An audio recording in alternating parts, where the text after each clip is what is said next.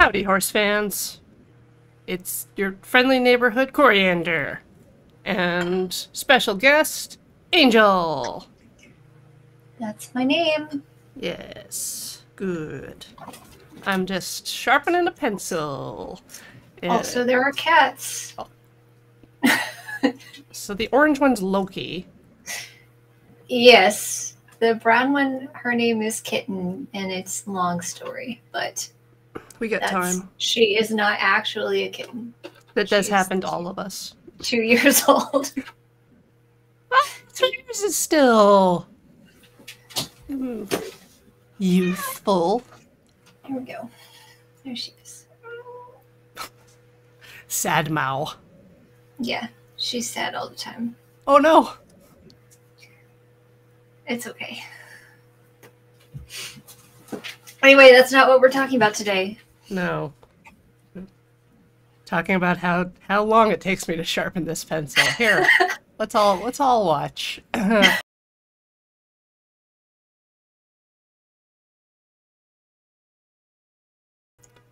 Just, I'm not sure if that excessively long honk came through. It did, yeah. Yeah. Yeah, I know I'm not using sandpaper to sharpen it. I'm using an old, dull sharpener. Getting there. Yes! Alright, this is usable now. I'm ready to start the show.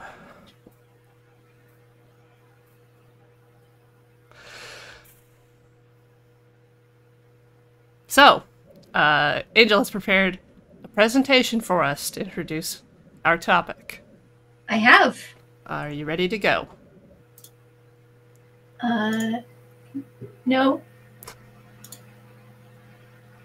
I'll just keep sharpening then. Yes, now I'm ready. Okay, here we go. I forgot that I did that. I'm gonna have to unflip your display a little bit. 1 second. I can't see it right now, but I'm sure it's hilarious. It is hilarious. Yeah, we're good. We're good. Okay. Today we're going to talk about light because you need it to see things and therefore you need it to draw things. We're going to talk about 4 qualities of light that we need to take into account when we are making 3-dimensional looking art. The first is the direction. The second is the contrast. Third is the color. And fourth is the quality. So we'll walk through each of these things. Firstly is direction. And as you can see by this lovely animation, direction determines where the shadows are and how large the shadows are. So in this painting, the light is directly in front of the subject. It's also known as portrait lighting because it's used in photography for taking portraits a lot. The subject is fully illuminated. There aren't that many shadows.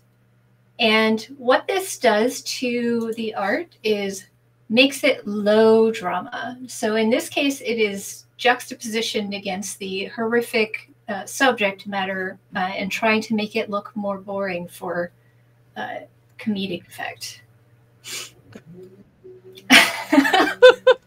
Yes. Comedy. All right. So in this painting, the light is to the left and slightly above the subject. This is known as form lighting. It is the most popular lighting. The subject is 3/4 to 2/3 illuminated. It emphasizes form and texture. It's the easiest to make things look 3-dimensional, which is why it is the most popular. I didn't know that this was going to be a popularity contest. Yeah. The light from directly in front is the least popular because it is the most boring. Noted. So we have medium drama here. All right. So in this case, the light is behind the subject and slightly off center. This is also known as rim lighting.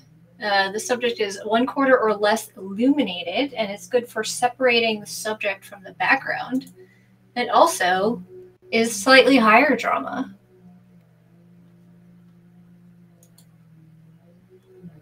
All right, and finally, the direction in this case is directly behind the subject in this painting, given that the subject is these little animals at the bottom. Also known as backlighting, that casts the subject in complete shadow and emphasizes depth. And we have here the highest drama. Okay, so this is exactly how I should take all pictures of people because it's super dramatic. If you want drama, then yes.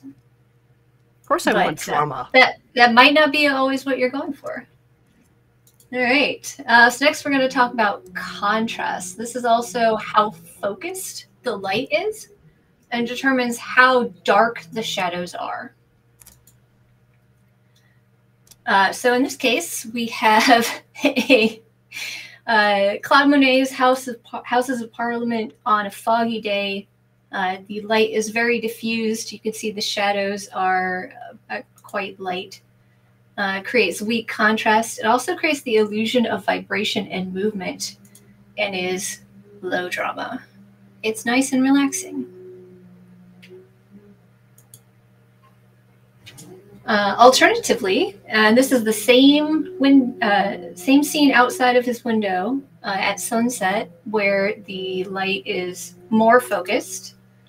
We have high contrast. It draws the eye and commands attention and increases drama. So if you want dramatic lighting, you want dark shadows.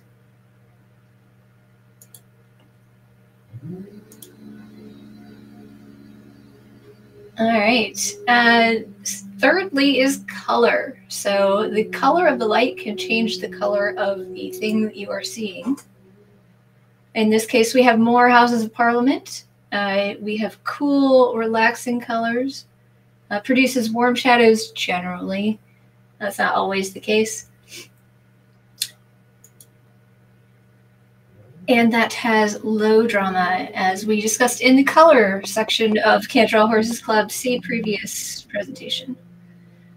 And opposite of that, we have warm lighting, which appears active and inviting and produces cool shadows and increases drama. All right, quality is how large your light source is as compared to your subject, and determines how soft the edges of your shadows are. So when you have a large light source, you have soft shadows. The light bounces around a lot and creates reflections and areas of highlights. And we have low drama. We would call that Conversely, well lit.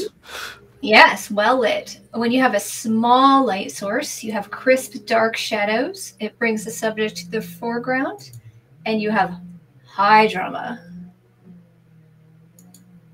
All right, that is all. So when you start a painting, the question you want to ask yourself, or not only painting, but any sort of art, is how much drama do you want?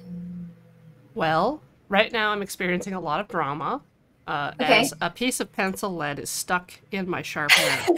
And that has been the source of a lot of my problems lately. So I'm going to go find a tiny screwdriver because I tried knifing it a little to get it out, but I'm just going to step away briefly. Please entertain the chat until I find Phillips head screwdriver of the right size and shape.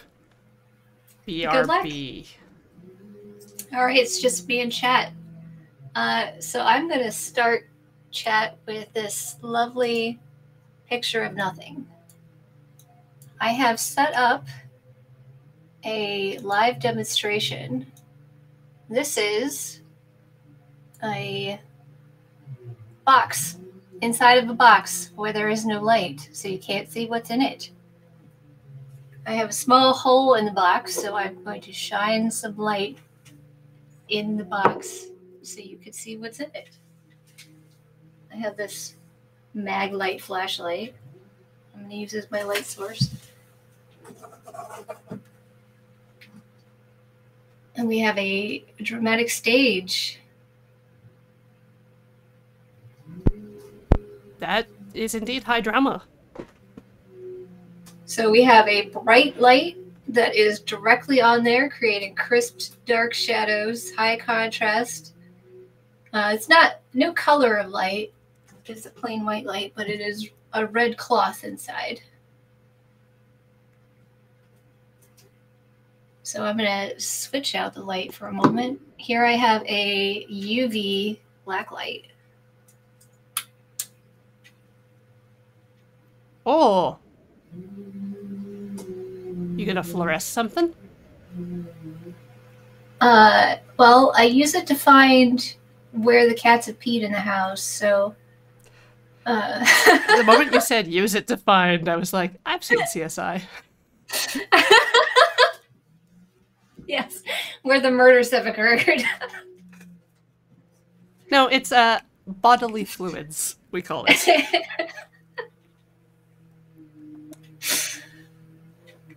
I have some other light sources here. This is a fairy light. 1 second. You've gone slightly poopy. I just need to remember where rainbow puke lives. Yeah, okay. Sorry, the setting on my end that fixes that is called rainbow puke. Which is what they've decided to call that data mosh effect. Neat. So this is a thing that I use in cosplay a lot. It's a packing material. Yeah. That's kind of like thin, very thin styrofoam that comes in sheets. And you can wrap it around lights to diffuse the light to get a softer effect. So let me turn this on.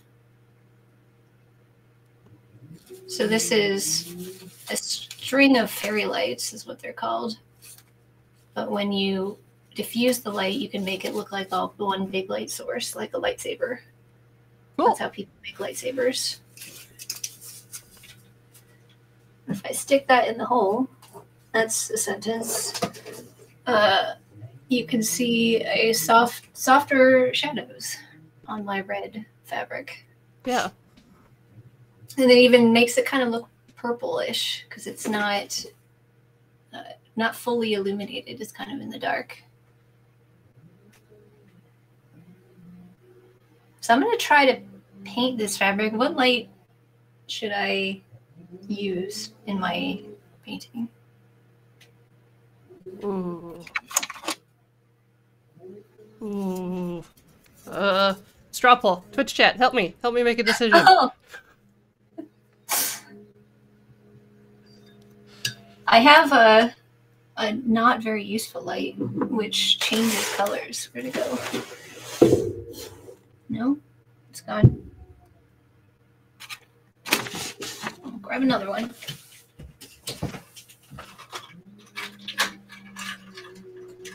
I have this handy drawer labeled lights.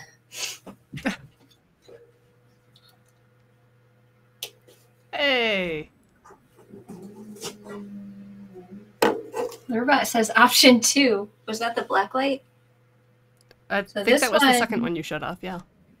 Is an LED that changes colors. Yeah, definitely paint the color changing scene.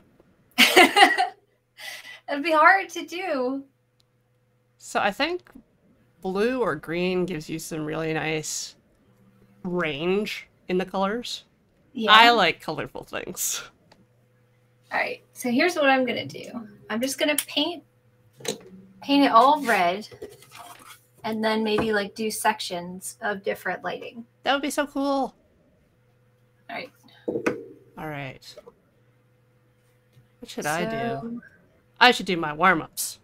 Hee hee hee hee hee hee.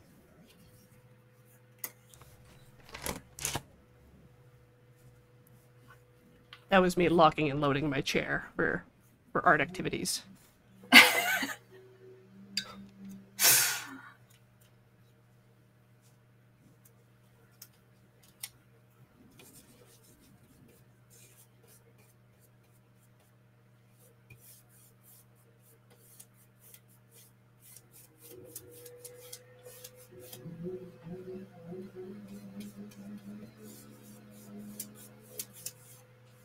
So the red I'm using to start with is Cadmium Deep Red Hue, which is kind of a bluish red, actually. How's it showing up on camera? Not quite as blue on camera.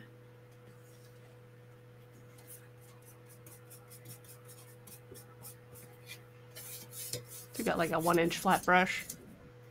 Oh, it's an angle brush. Oh. It's exciting.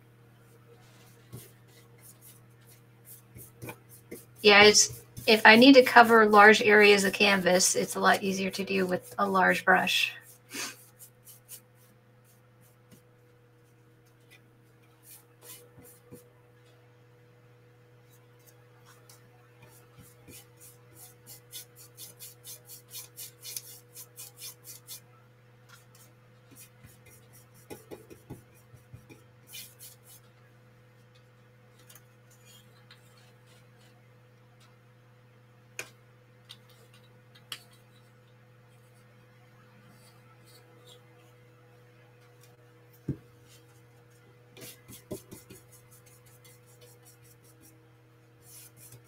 I have other things to put in the box as well, so we can see what those look like. Yeah.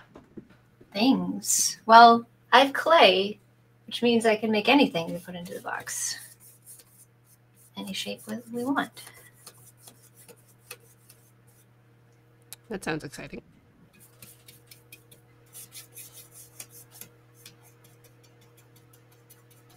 I recall that you wanted to know how to paint a cylinder. I do. That is the primary challenge, because I've seen a lot of cubes in my life, as well as spheres, but cylinders are a teensy bit different, especially depending on like how many faces they have. Wait, how many faces does a cylinder have? Just 3, right? I don't know. Kind of. It's like how an octagon isn't a circle. Right. But it's kind of the same. So, like, because computers are bad at circles, when you make a cylinder in a video game, it's never a cylinder. It's just got many, many faces. Yeah. That's exactly it. Basically, all the way up from triangle or like prism shape up to like, you know, hundreds of faces. It looks like a D100, but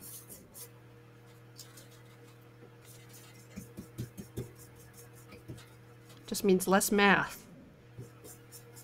The trade-off in computing is always like space versus processing. So cutting the number of faces, lower processing.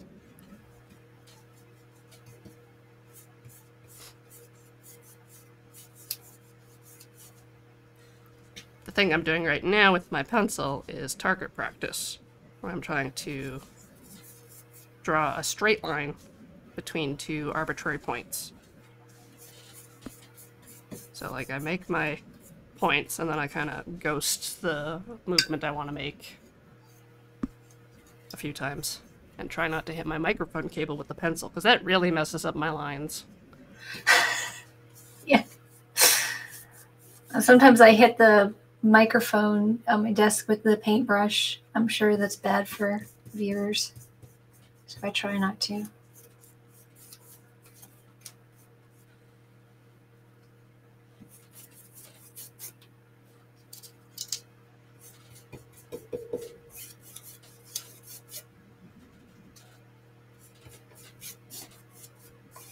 So now I'm going to try and draw circles between my different divisions.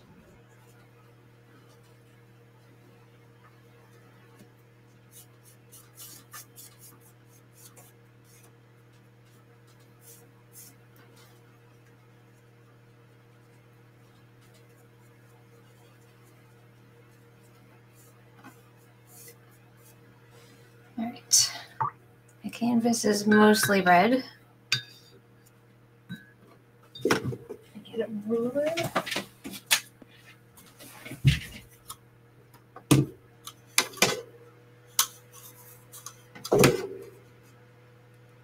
Oh, perfect. I've already painted my fingers all red. I look like I've committed crime. I mean, if you had started the stream wearing like blue latex gloves, I would have like just assumed you were a criminal. Like, it's like, what are you trying to hide there, Angel? Nothing. Look. I can prove that it's not blood. See? Yeah, except you have to put luminol on so that it reacts. So unless you have luminol, you're not really showing us anything. Not the truth, at least. What's 7 divided by 3? A little bit more than 2. Okay.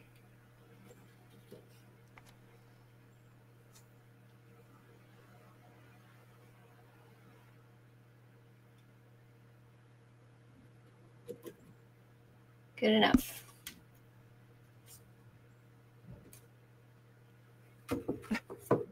Contingent Cat makes a good point. Why don't we have a math command? That would help a lot of our streams.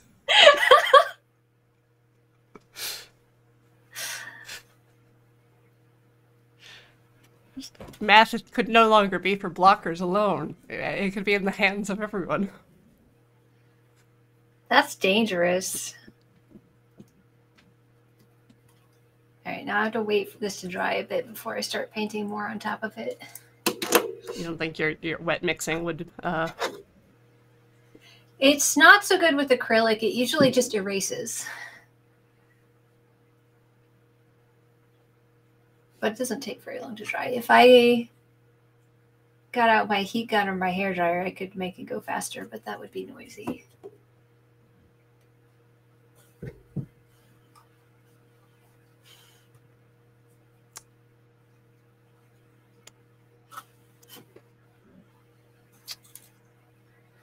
So while we're watching paint dry, exciting streaming, right? I have Blender up because we were gonna be casting some lights, and so I might as well try some stuff. Got the default scene here: camera, cube, light, little point light out in the distance. Trying to grab it, can't grab it. Ah, Blender. Meep. Meep. Okay. I'm gonna... Oh no, just hit arbitrary buttons. Let's make a plane surface mesh plane. Here's my mesh plane. It's happy. It's vibing. It's in its lane. I'm gonna make a new material for it because I want it to be like colorful. I'm gonna call this material colorful.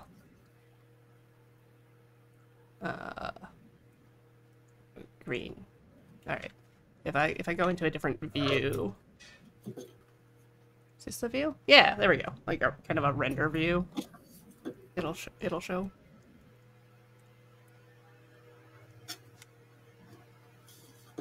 Yes. Now I can move it around. Eventually, I will remember all of the controls. I'm just gonna scale it a little.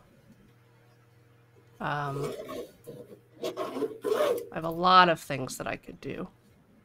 So I might as well also add like a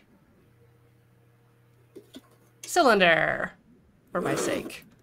And you can see how some of the edges appear flat, and that's because they are. Because like I said, it is not perfectly curved. Right.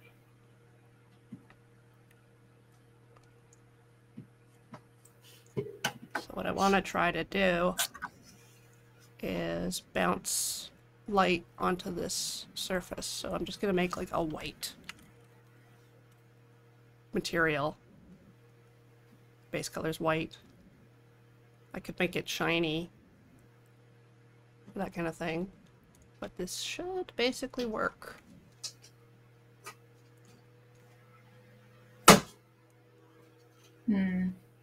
Figure out how to do this without holding the flashlight.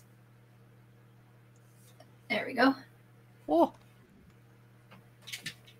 All right. I made the sun too powerful. Yeah, that'll do it. Everything's white. I mean, that's an effect you can use.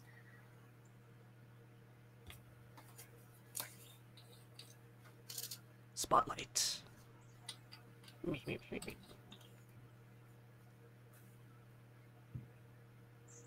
All right, so in my first scene, the fabric is a bit more orange, so I'm going to use cadmium red to get that effect. I'll get a slightly smaller paintbrush.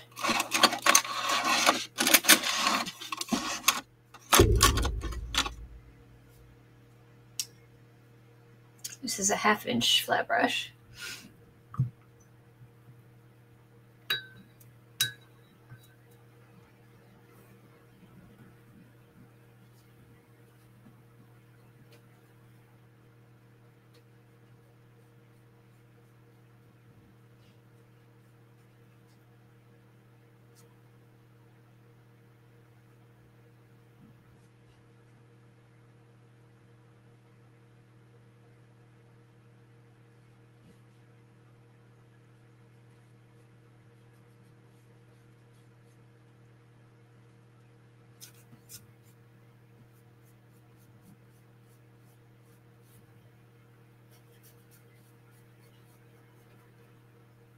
I'm just waiting for the flashlight to fall. It's going to terrify me when it does.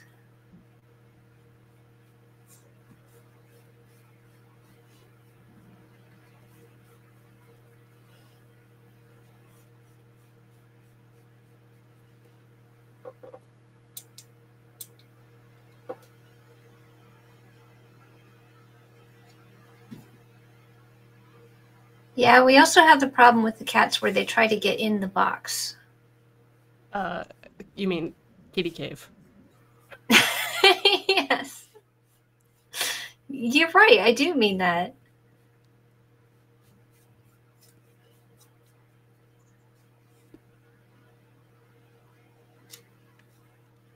I just gotta write down a suggestion from chat to use composition lessons to break down shots from the movie The Fall. So, shots. Shots. Shots. Bam. Shots. I've not seen this movie. What's it about?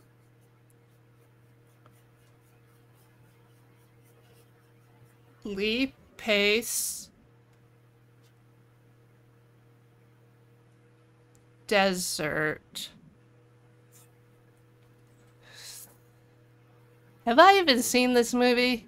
I don't know. I believe it's the same costume designer who worked on The Cell. I haven't seen that either. So I don't watch a lot of movies. I do. I watched like 5 movies last week. I did watch one movie last week, which is more than usual.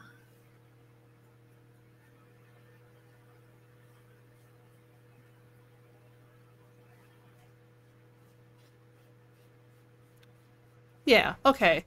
Brownie Points has it. Lee Pace tells a little girl in a hospital a story that gets more fantastical as it goes along. That's it. It's got a lot of, like, fantasy and bizarre imagery elements. But like Pan's Labyrinth?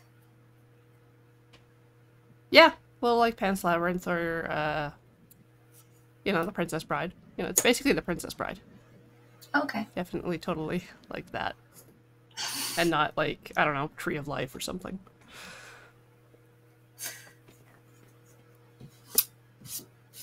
I don't even know who directed it. Wow. So I left a little of the what is it? Color, whatever, the original color. I left a little bit on the left. I'm kind of painting this backwards, but the right side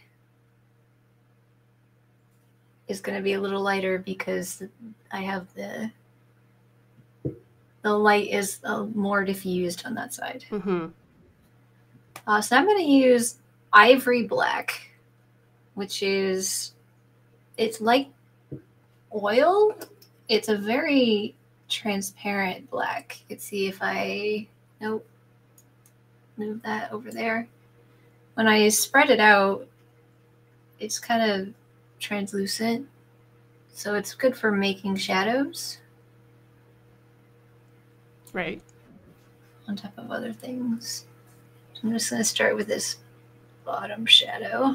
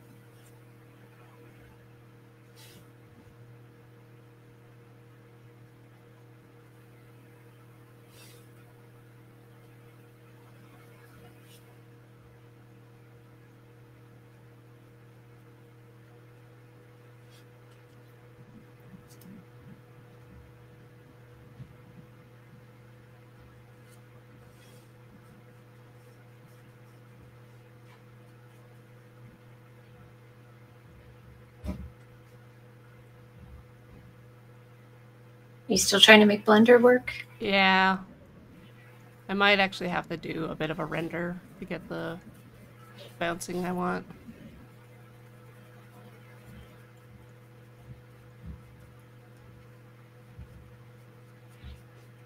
Forget how to get Blender to show me the viewpoint of the camera that I'm moving around, but it's okay.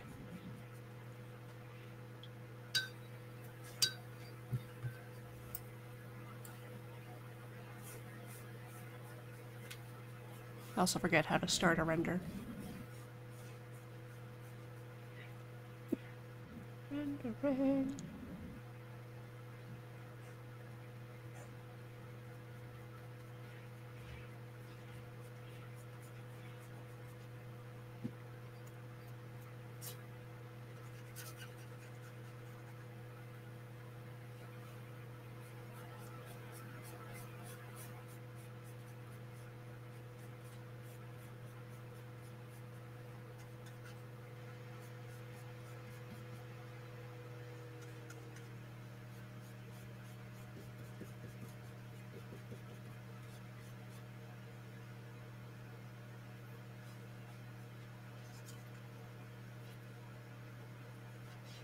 Just like F8.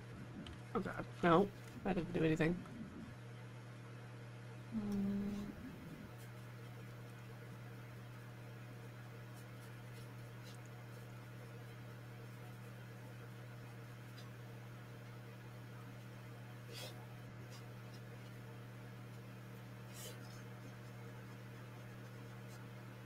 I give up. On to drawing. Okay. Draw my own. What are you going to draw? Cylinder. Cylinder, all right. This should be basically the way I saw it in my head of how the Blender thing was going to work.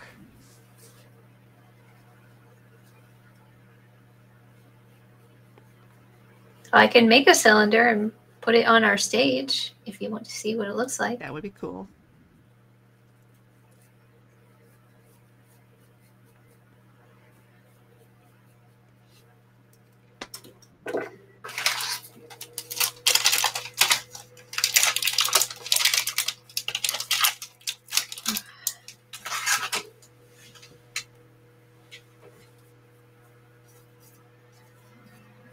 This is Ultralight Sculpey, oh, which means it will never dry. unless I bake it. It's not good to get fine detail with, but it's good for roughing out stuff. After you bake it, can you carve it and stuff? No, it kind of crumbles if you carve it. But it makes for a good foundation. Like, you can add details with other materials.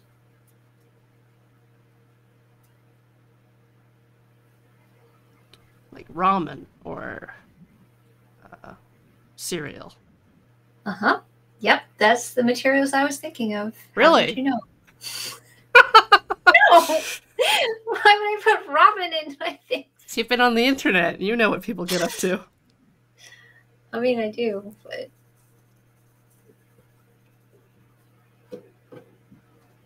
Do you want a tall, skinny cylinder, or a short, fat cylinder, or a perfectly proportional cylinder? Yeah, like the square of cylinders. The square, the cube, the rounded cube. Like the perfect jumbo marshmallow. Yes.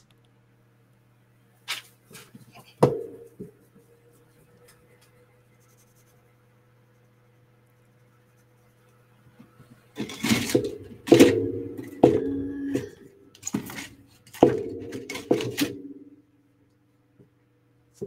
going to make it a little bigger than that and then slice it off. Hopefully get flat edges.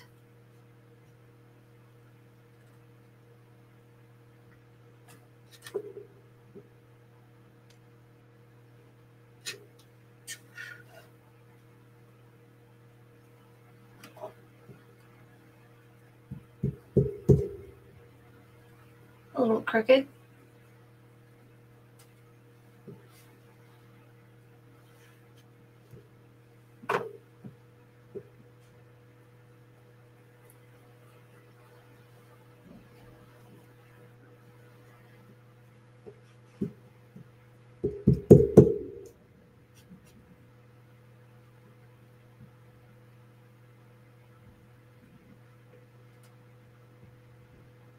All right, and what kind of lighting do you want for your marshmallow?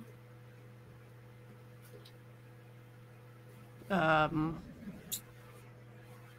know if diffuse would be very good because you kind of want to at least see the shadows.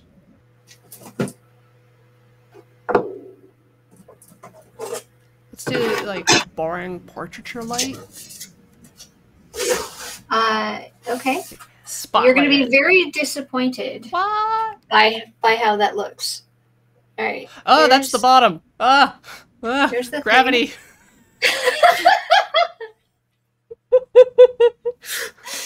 Wait, I can flip it on my No, side. it's perfect. This is fine. Okay. Remember, it's all about how like the eye works. So. All right. So boring front portraiture light. Yes. I'm not disappointed. Can't quite get it exactly because the camera. That's where the camera is. Now all you can see is the flash. Okay. You can move it like 3/4. You can. Yeah, like if you do that. There you go. Thank you. That's form lighting. Is this the most popular lighting? It is. I'm going to close the box so the outside light influence is minimized and cover the hole.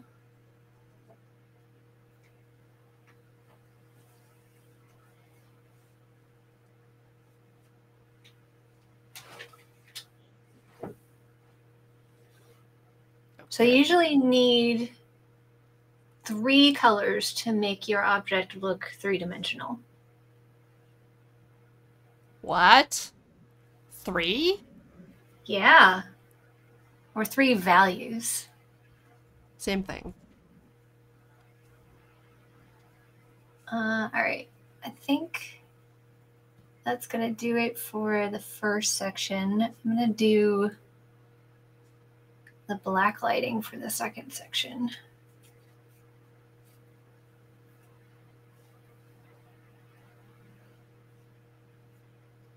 It looks so weird upside down. I'm gonna draw this upside down marshmallow. Just kind of roughly block in some of the forms. Yeah, you can also see in the shadow of the marshmallow is red because of the red background and how it's reflecting. Yeah, that's the light reflection stuff I wanted to look at. Yeah.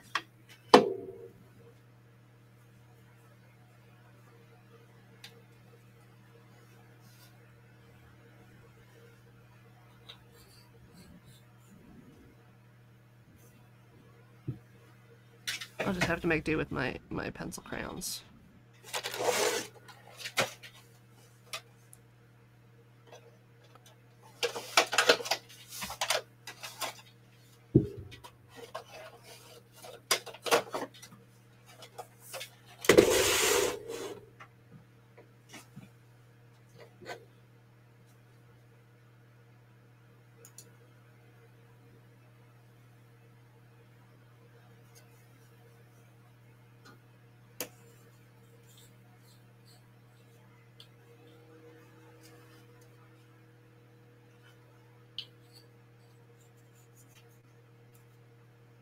So I'm trying to remember what the black light looked like. I can shine the black light on something else. Oh, neat. Black light looks pretty cool on the Desert Bus Craft. Oh, is that your glow-in-the-dark stuff? Well, it's the... I've used this neon green paint to insulate my conductive thread. Yeah. And it glows in the black light. Sorry, did you say conductive thread? I did say conductive thread. It's a 2-ply steel thread. It's here. It's exciting. Oh no, rainbow puke again.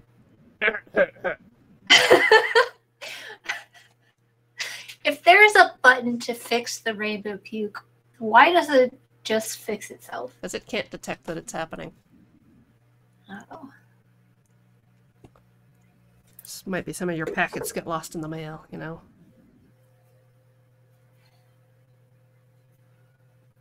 I'm sorry about my packets.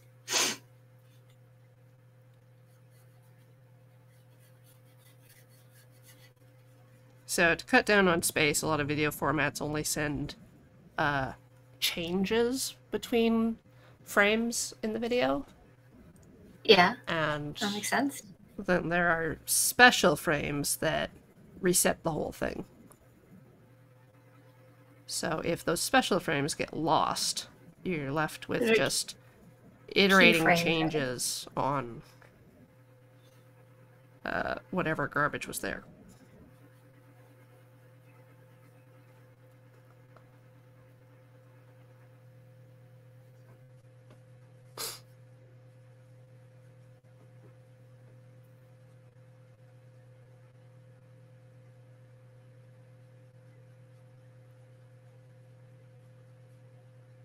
Whoa! It's happening a lot. Is there something I could do about that? Live very close to me and share a router. I don't live that far away. Yeah, but we're not directly connected. No.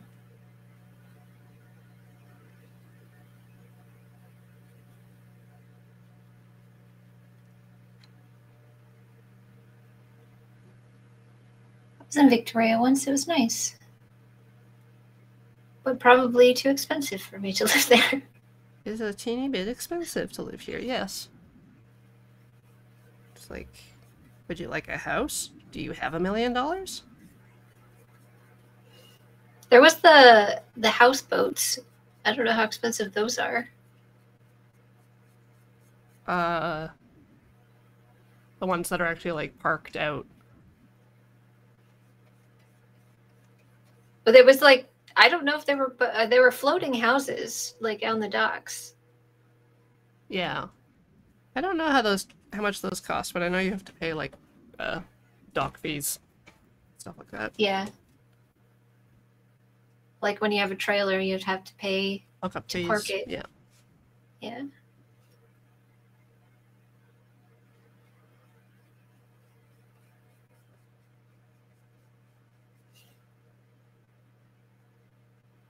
So on the second panel, I'm using deep violet for my shadows instead of black, because I'm simulating if the light were blue,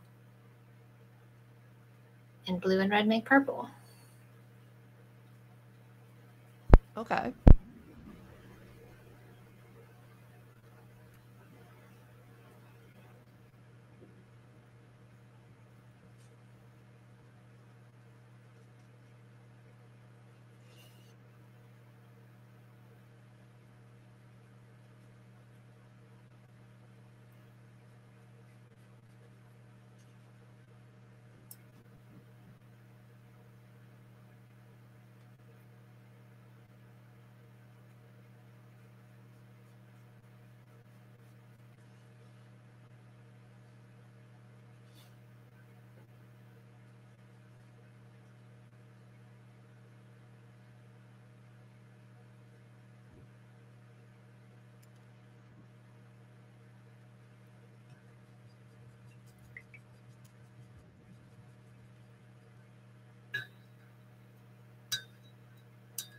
And I'm just trying to build up values on my end.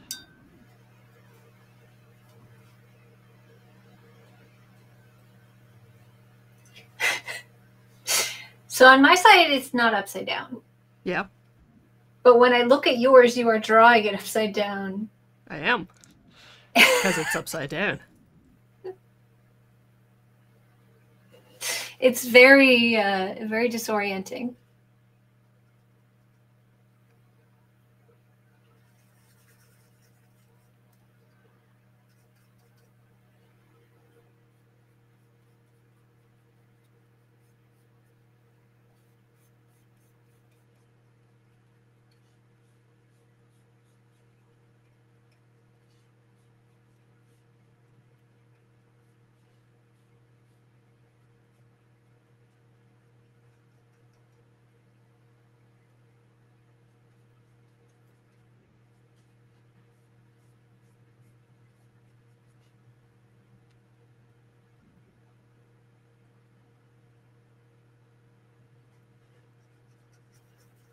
Do we wait till the break to do some subs? Oh, yeah, we can. Okay. I mean, if you want to hit them, you can. Oh. If you're okay. antsy, I'm just looking down, so it's a little hard for me to see the notifications come in. Zeppelin 7790, thank you for 34 months, saying, Woot, I'm happy to support these amazing people. Thank you. I don't know if that's the only one. I just saw that one. That is the only one. All right.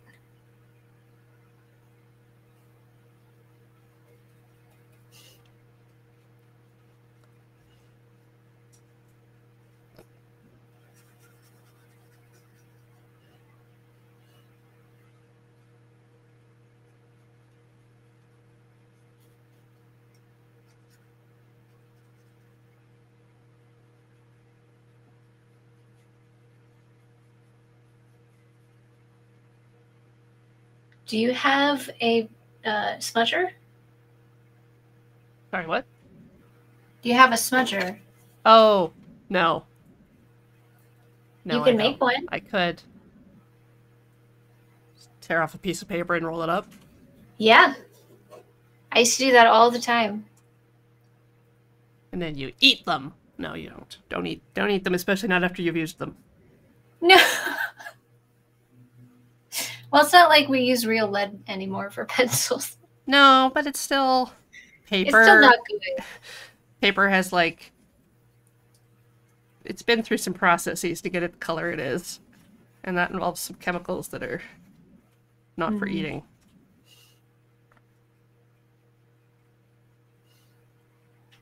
You gotta soak your pulp. I've lived near a lot of pulp mills in my time.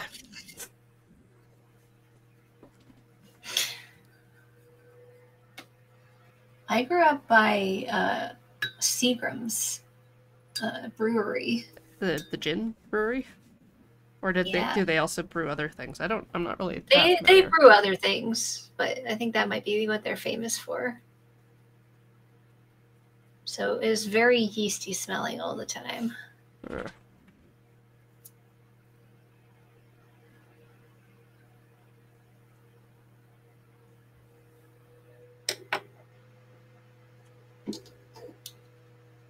Okay, so this last one I think is going to be really ugly.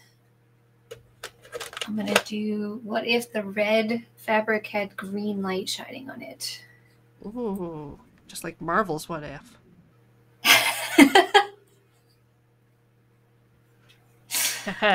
Popular modern day references.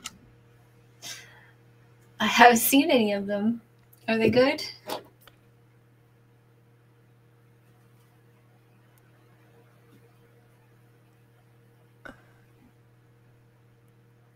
See, I'm trying to evaluate kind of for like a general audience versus my personal thing, because my personal thing is like I love AUs. I love like what if all of the Fantastic Four had the Thing's powers, that kind of thing, which is what the original comic book series covered. There was a lot of Fantastic Four what ifs, and a lot where the Watcher's just a weirdo, but when is the Watcher not a weirdo? Usually he just sits there and does nothing. Okay. That's still weird, though. It's weird that he's watching, but it gets weirder if he does things, like become a superhero.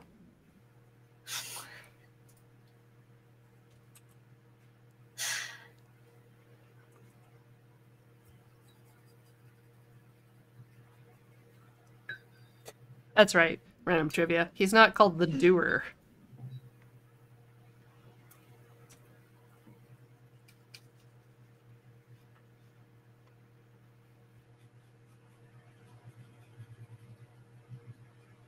Is that a really loud seagull? Have you met a seagull? I have.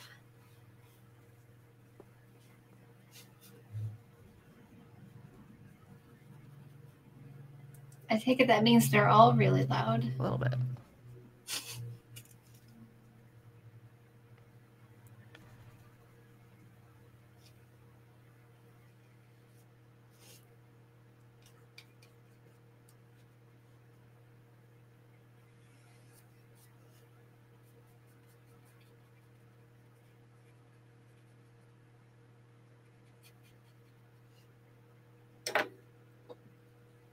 All right, I need to see for a second what this looks like. So I'm going to shine with the black color light? Changing light in there. No, the color changing one.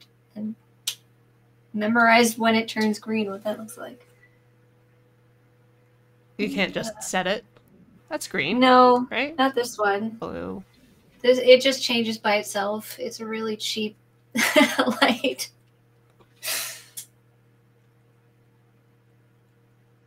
Now I need to turn the other light off. Yeah. Go for it.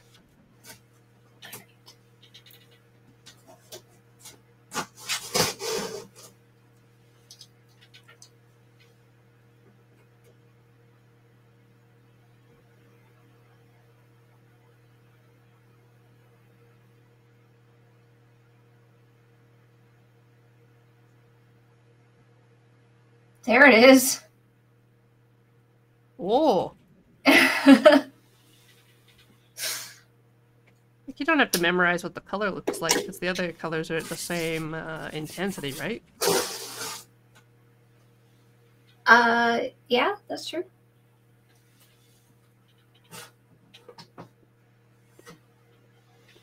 All right, your marshmallow is back on stage.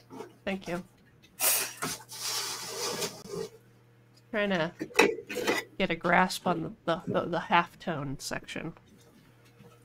Oh, do we want to do that other part? Do you want to do that other? We can. All right. Well, actually, let's take a break, and then when we come back from break, we do the other. Nice. All right. All right. We will be back shortly after these messages.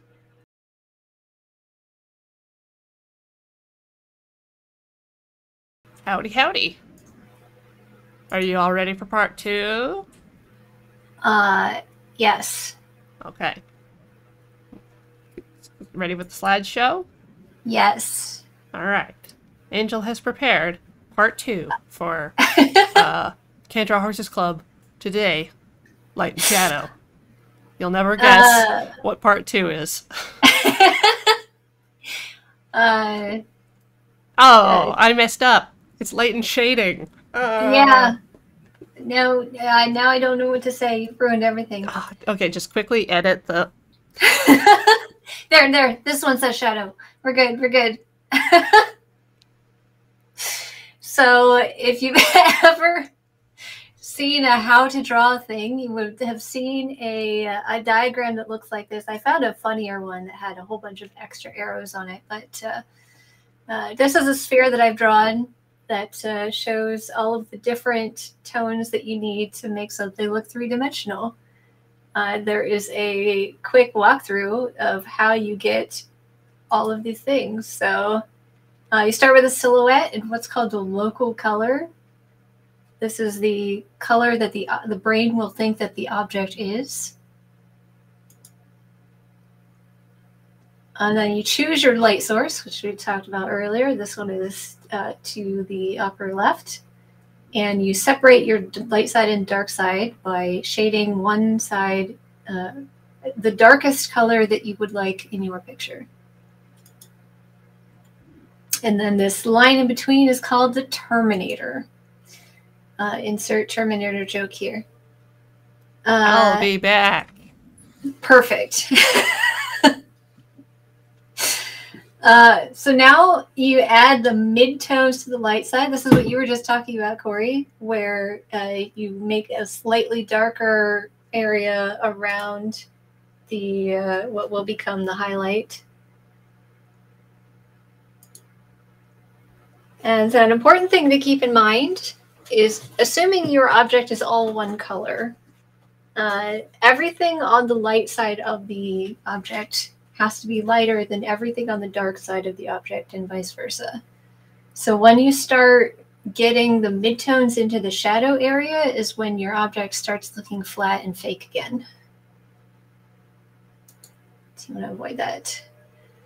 All right, then you add your cast shadow, and to determine where your shadow is, you can draw a line from the terminator onto your surface, whatever that surface might be.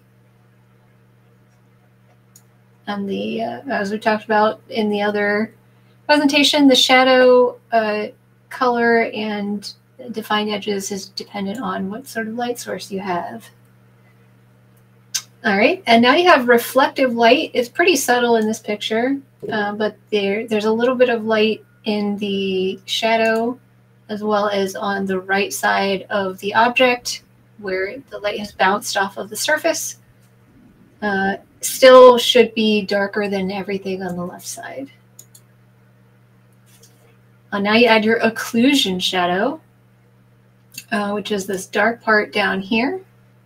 This is where even the bounced light does not reach. Oh, that was backwards, but there's a highlight. No one noticed. It's fine. This is fine. This is fine. So you want to lighten up the your values. You could use an eraser if you're doing pencil, or just paint on top for digital painting or real painting.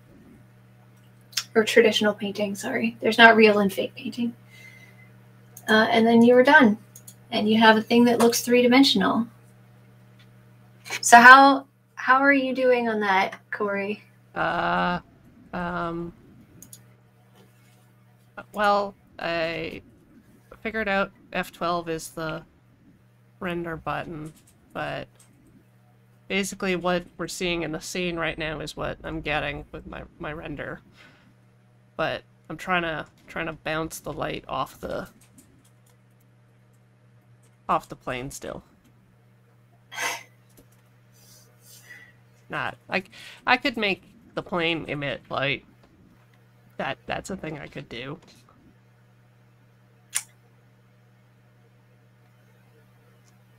How about your marshmallow? My marshmallow is perfect and beautiful. See over here, it's very bright because the light's directly on it. And over here, it's dark because the light can't escape. Yeah, that's the occlusion shadow. That's my mid-tone or half-tone. And the Terminator is a kind of a sharp line. Yeah, so you don't have any reflected light yet, right?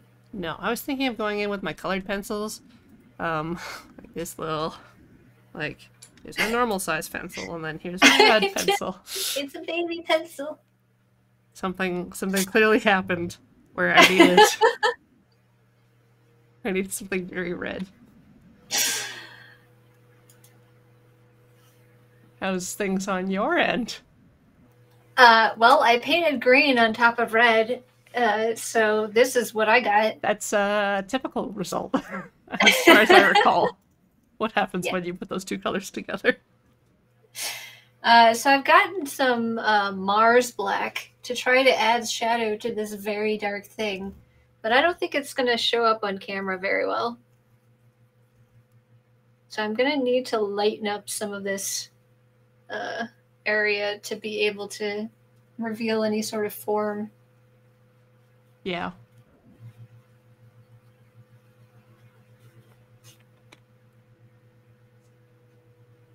All right. So there's a little bit of yellow.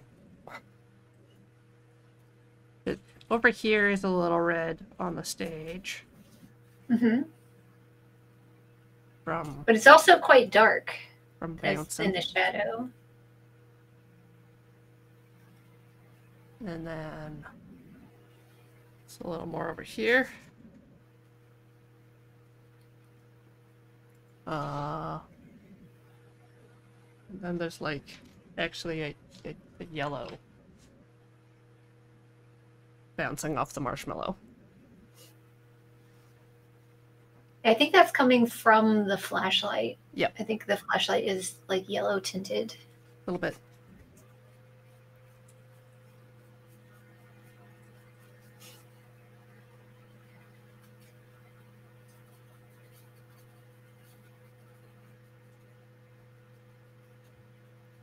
There's my three colors for making stuff.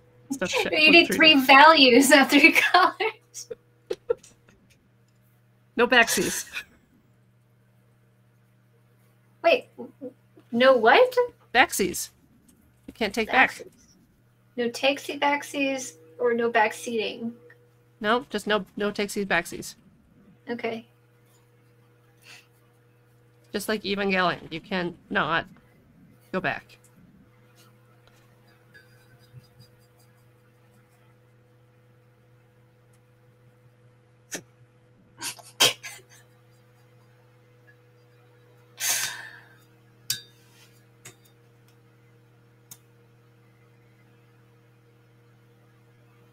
No tabaxi. That's not true. Corey played a tabaxi. Yeah.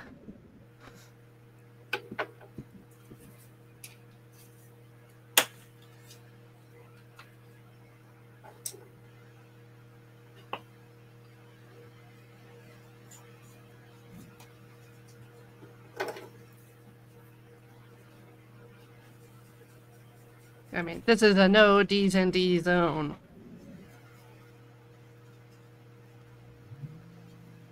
We are forbidden from discussing any sort of role-playing games. Except 10 candles. We can talk about 10 candles. Because fire is involved. Real fire. Maybe I should make a smudge stick. Where's a piece of paper? You should. Or you can just nope. Use your finger.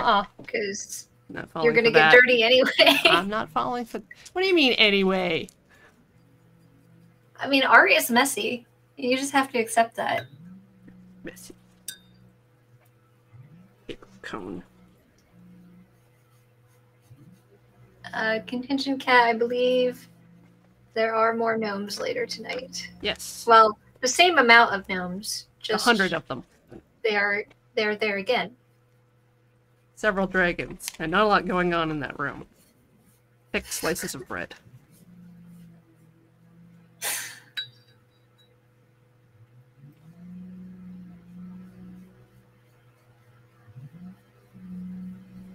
I don't know why whenever I come on the show, I make such ugly things.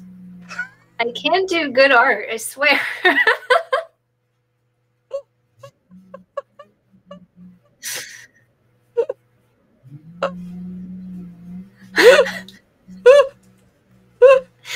Oh no, I've killed Corey.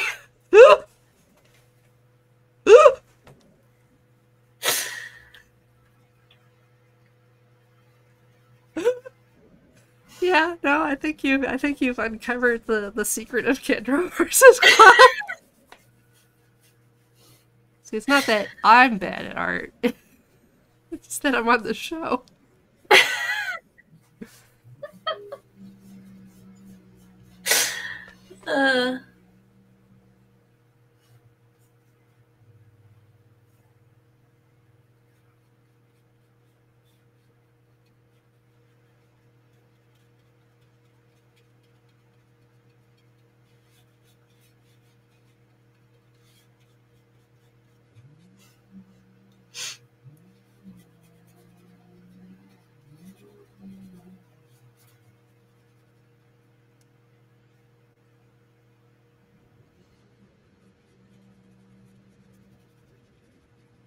I mean, most art is ugly before it's done.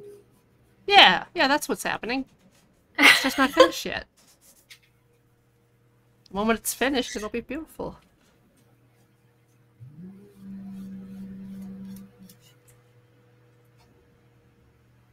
If it isn't beautiful, then it's just not done yet. Yeah, that's how you know when to stop, because it's beautiful.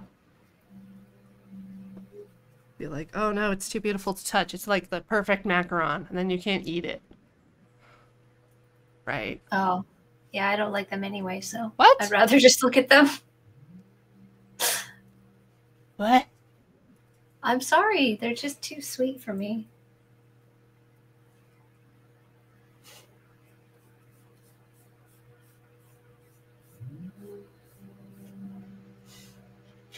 Have you been to a live painting demonstration of like a real artist?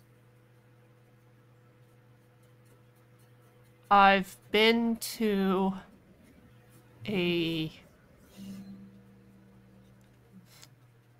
shadow show where the artist used sand to block light on a light table. That's and neat. Drew in that during like a narration. And I've been to like a special church sermon where there was an artist seated during the sermon and painting something related. Okay. I don't remember if they finished.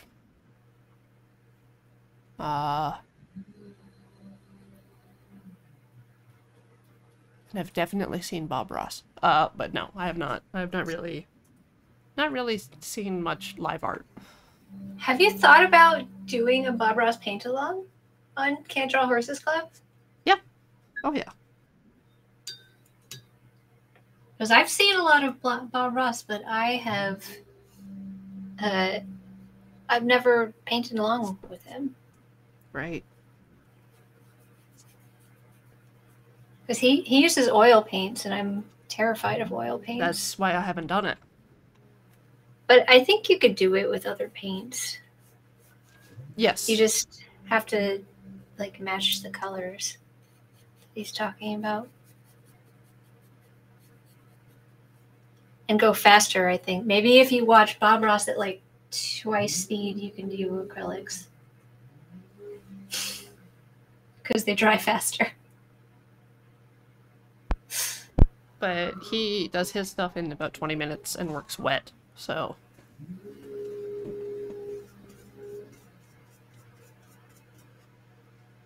I don't know if double speed is humanly possible. I think we actually... Oh, God. Did we, for a Loading Ready Live, do a Bob Ross art challenge on, like, little poster board cutouts or something like that? I remember something like that. Graham dressing up as Bob Ross in one for a goof. That was a Desert Bus opening? Was it? Or was... We had Kate dress up, but we've also had Graham. Where yes, the camera would Desert just Bus cut away. we did a painting Bob Ross. Okay. But this show has only existed for this year, so we have not yet. You've been on most of the shows, so. Wait, Ian? Wait, I didn't see what that said. Oh, it says Can't Draw Horses Club established 2021. Oh.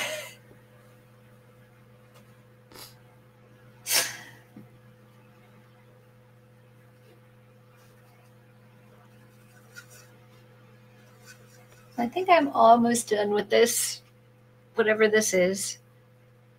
I'm just adding my third value. Just highlights on each one. Yeah. Trying to like connect them so they look like one piece of fabric.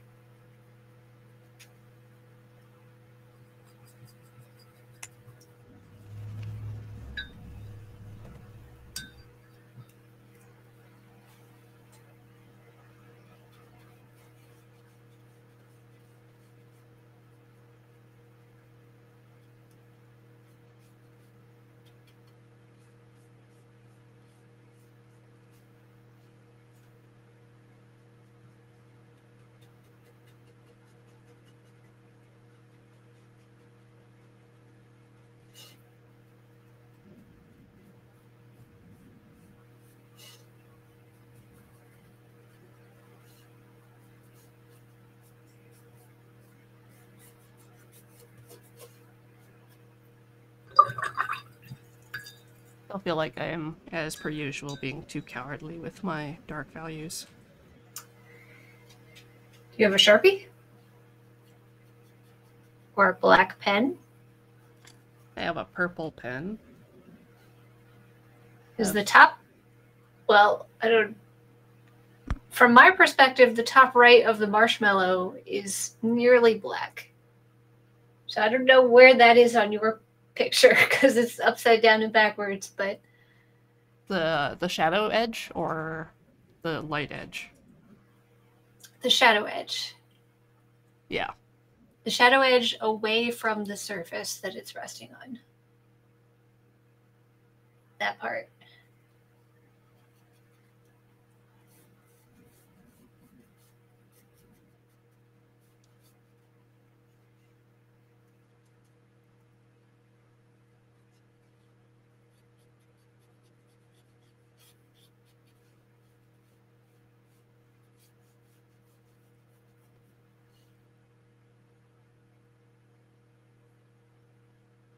Oh, and there's a fold in the fabric. Ooh, Beowulf. I know that's a joke, but ASCII art is actually pretty interesting. It is. It's a lot like cross-hatching. Yeah.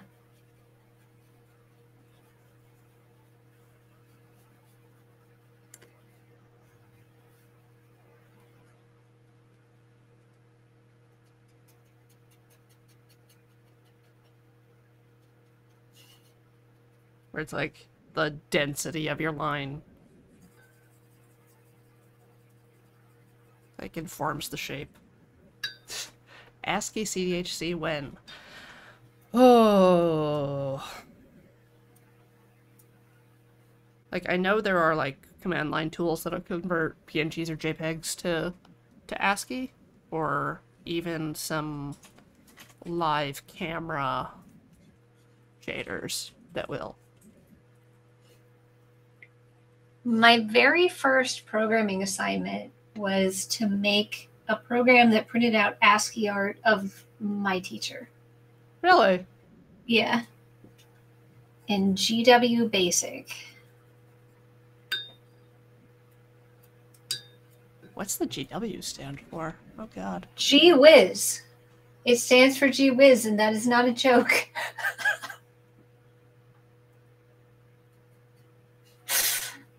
Yeah, definitely started in more like Visual Basic. Yeah. And No, I'm old. Even Visual Basic.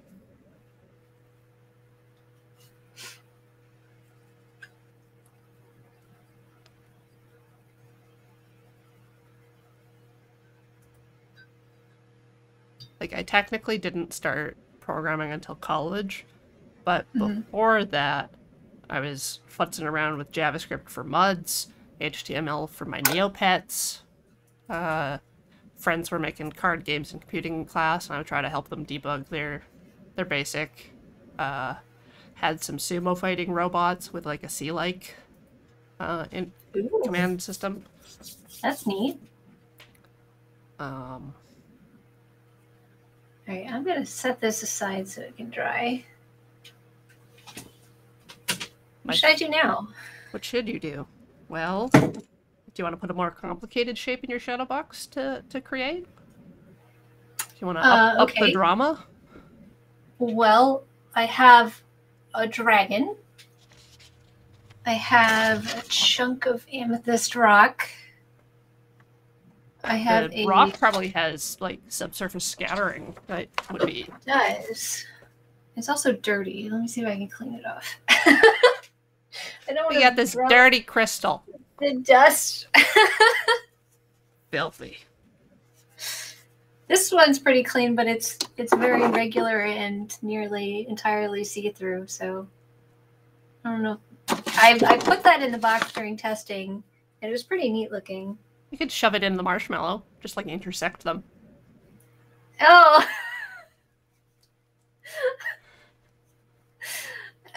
It's fully convex. You're not going to get scalpy and weird cracks.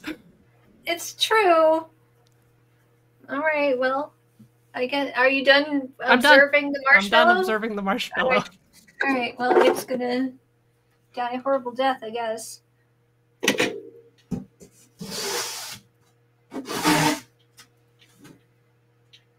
All right. I have a marshmallow and I have a thing. How are you proposing that I put these together? I would put it at an angle, like cool offset. Yeah.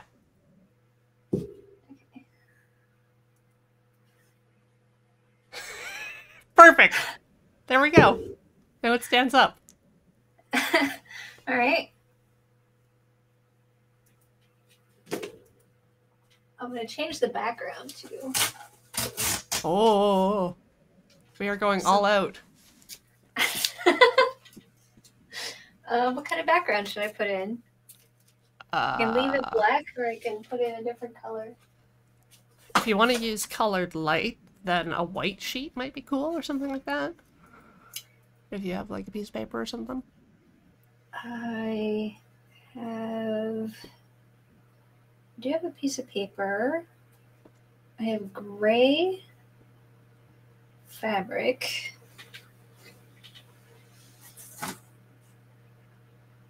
See? It's cool. I have white paper.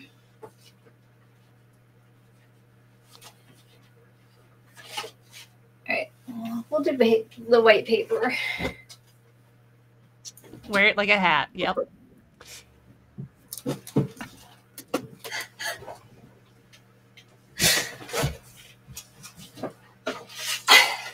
Okay. Let's see. Fold it there.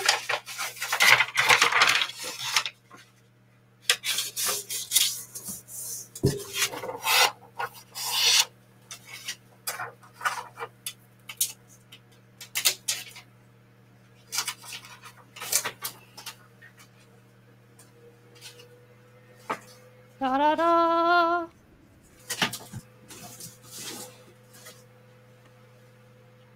All right, and new light. Yeah.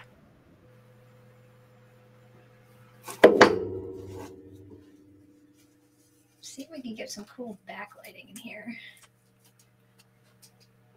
Oh. Look at that glow. Yeah.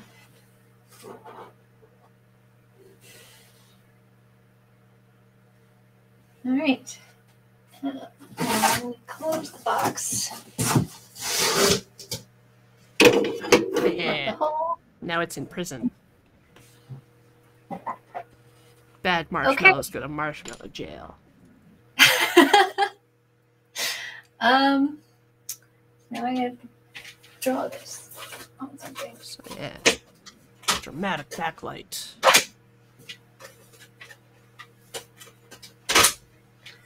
This is still plastic wrapped.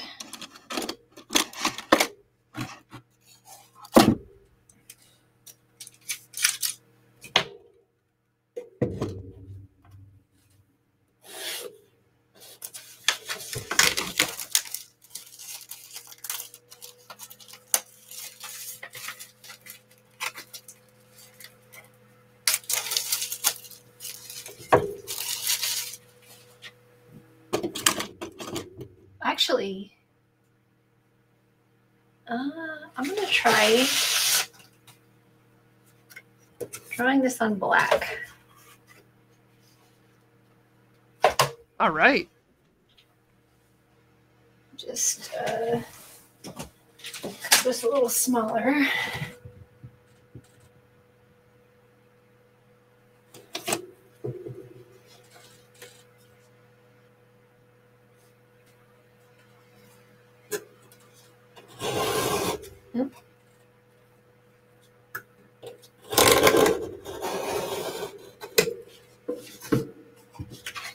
That was a noise. Oh.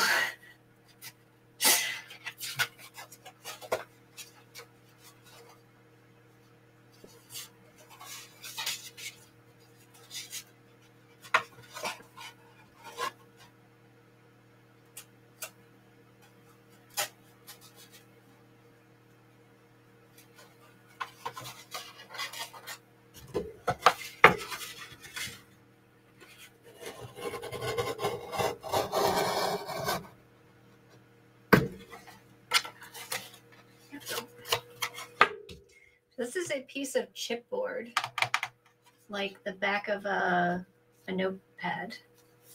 Oh, that makes sense. Like under the cover. Yeah. It's been spray painted black. So I'm going to do my sketch with this quilting pencil, which has white lead, so I can see it.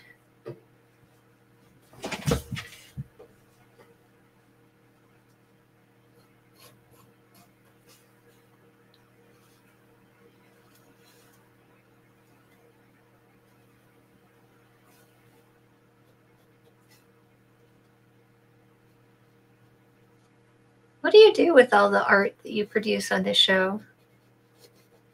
Put it in a pile behind me, or sometimes to the side of me. I should post it to Twitter. And I've been thinking a lot about changing the official hashtag to actually just Can't Draw Horses Club, because that makes a lot of sense. Whereas Can't Horse Club doesn't tell new people that it's about drawing. It's like some key information missing without that word.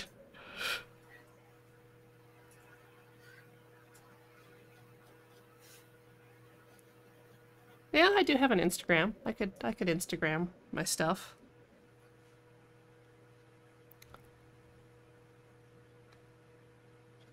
My Twitter is primarily for me to retweet memes on, and I always feel a little weird promoting stuff. Because I don't know if the people who follow me for Twitter reasons, or because they're Lure fans.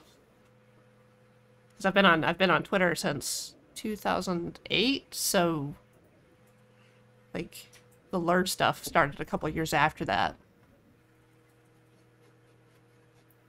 So maybe there's some old holdovers from. I don't know why people follow me on Twitter. Probably for cosplay most of the time, I would think.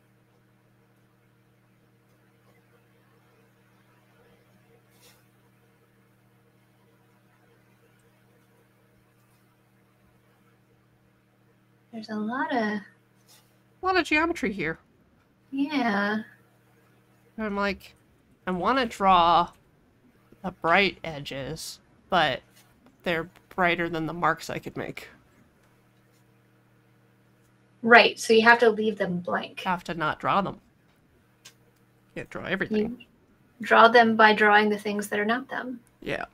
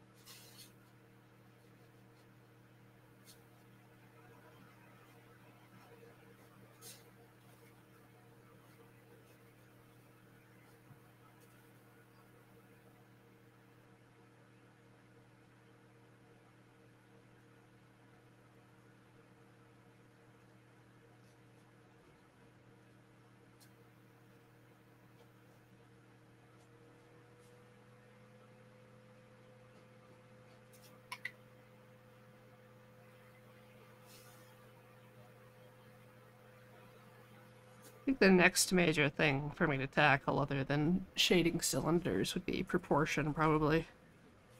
So that's what I find that I consistently do wrong. Have you done a grid drawing? Sorry, say again? A grid drawing? Where you take, like... No, I haven't. Not on a grid and put it over a photograph or another piece of art, and then you draw each individual box. That helps a lot. We did that in my elementary school art class with a poster of Macaulay Culkin. It was cut up, and like each square was given to a different student to draw, and then it was reassembled into a hideous monster. Wow. You make it sound so much fun. I mean, it would have gone better if the elementary school students were better at drawing. But it was an important lesson in proportions. Yeah, all right, we can do that. Just recruit some people from chat to fill in the rest of the squares for us. What would you cut up? Because not a poster of Macaulay Culkin, right? Why not? That sounds like fun.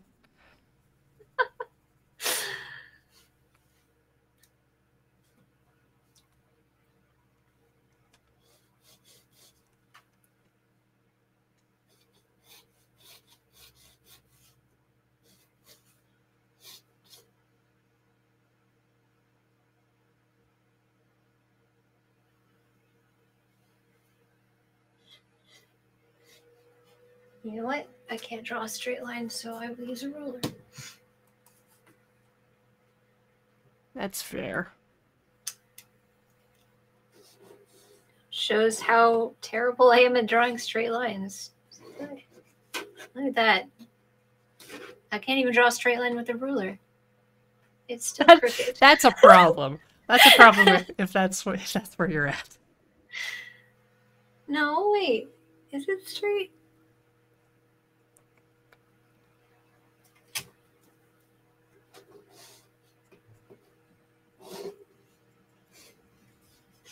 Okay, straight isn't the right word. Parallel. Parallel to the edge is the word that I was missing. Okay, so I have my sketch, and now I'm going to paint stuff. Good luck.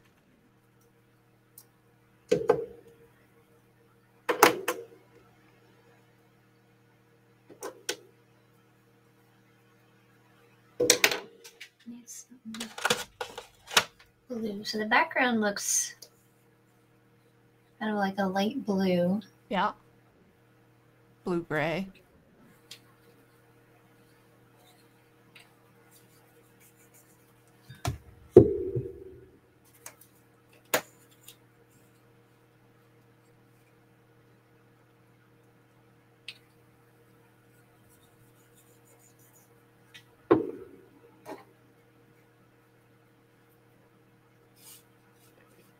Stepping up my pencil game.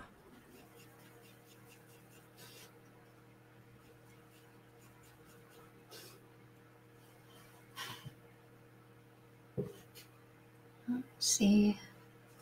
Where can I move things so people can see them? Here we go.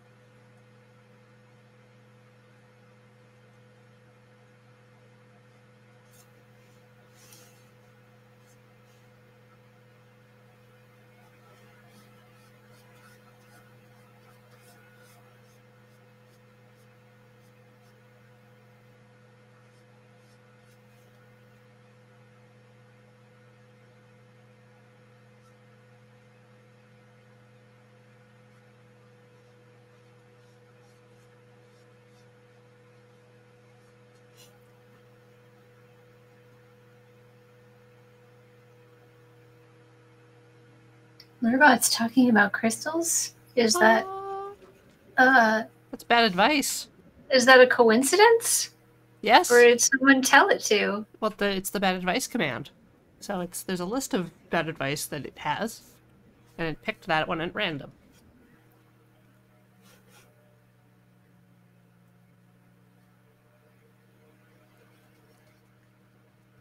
I don't know that that's bad advice. Seems fine to me. Your bathing suit zone? Crystals for your bathing suit zone? You sure that's not bad advice? Chris, just... It's talking about the goop stuff. Oh. Then yes, I guess that's bad advice. Yeah. It's for cleansing energies of crystals in your downstairs. I just think crystals are pretty. I don't think they have any particular power.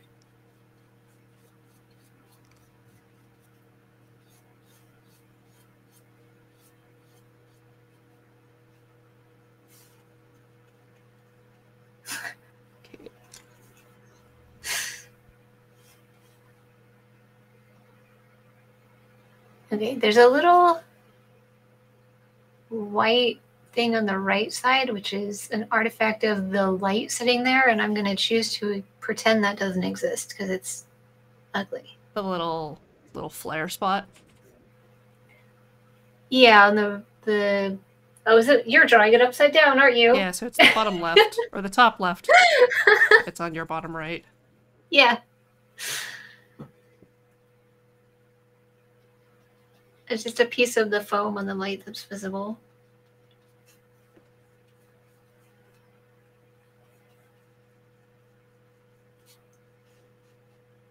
Well, I am still trying to faithfully recreate what I see, so it's staying.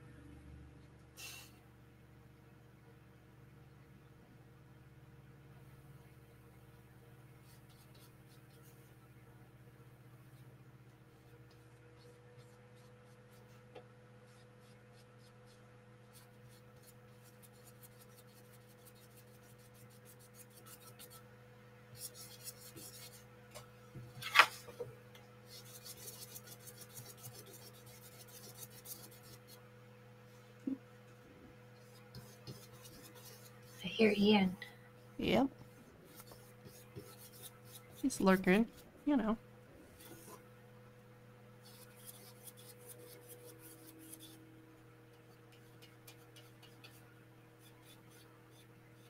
I could get you some, I don't know, keyboard ASMR if you want. I can hear it. The clicky clacks. Doesn't bother me. But it's not like I seek it out. Right.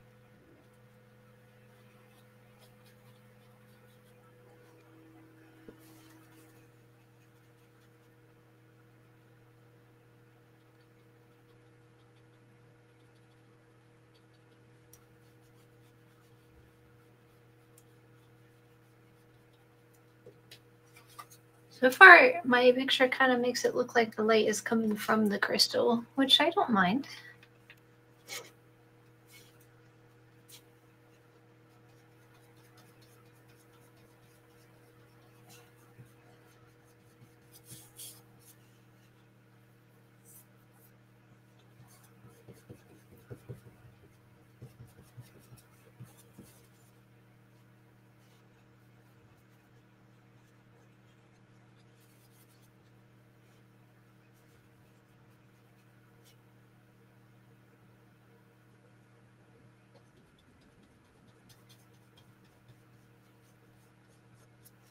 I think you're experiencing why a lot of artists choose to start with gray paper or non-white paper.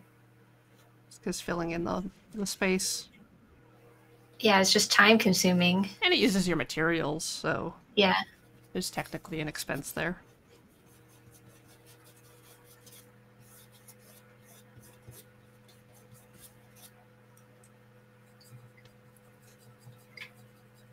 Good night, TXC2. Thank you for joining us. Yeah, have a good one.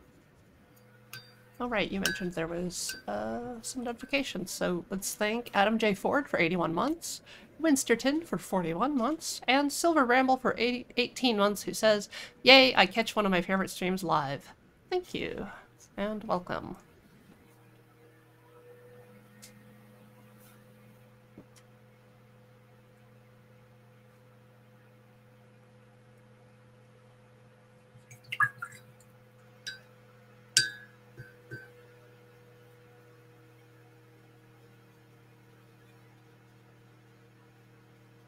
Yeah, there's a real temptation to make everything that's transparent fully white, like.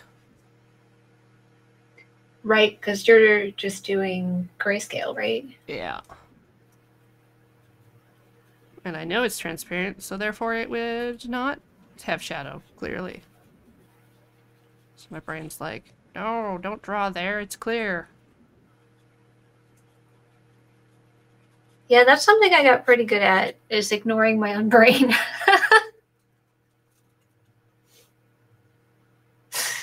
Just pretend you're a robot and draw exactly what you see with no interpretation whatsoever.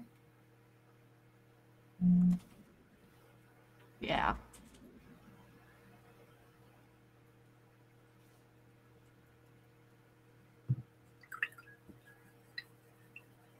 There's just so much variation.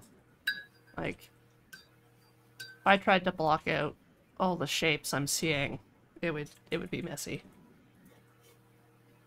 Yeah, you don't have to draw everything. You want to start with the biggest shapes that you see. I've heard if you squint, it makes everything blurry, and then you draw only the things that you can see when you squint.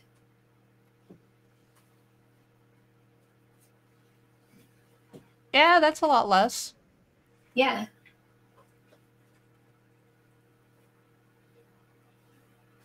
And that makes it easier to see, like, the value groups. Yep.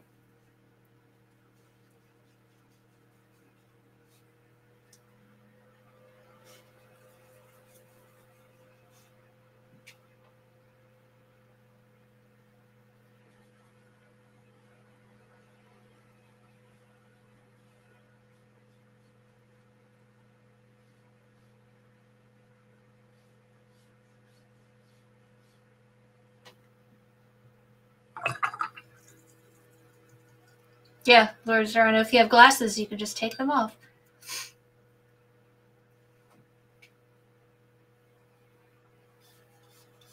I should put mine on then.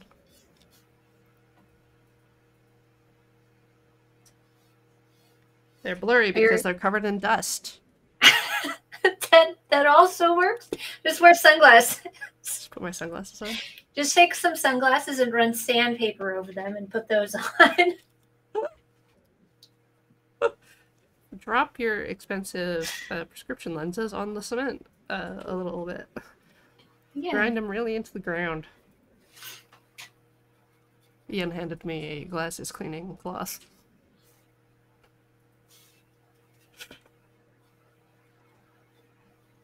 He's a helper. And now I will put these back on my dusty desk. Now that they're clean.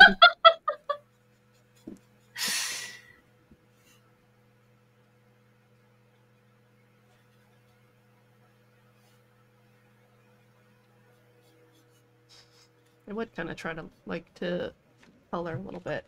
Let's get my perps. Get some perps out.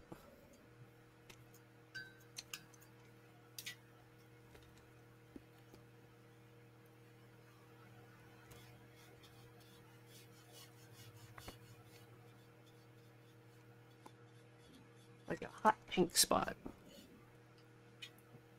There is, right? At the top middle, which is the bottom middle for you, right? Yep. Most of it's like a sky magenta, which I'm assuming is a sky blue for magentas, but I would call it more of a lilac. I know colors.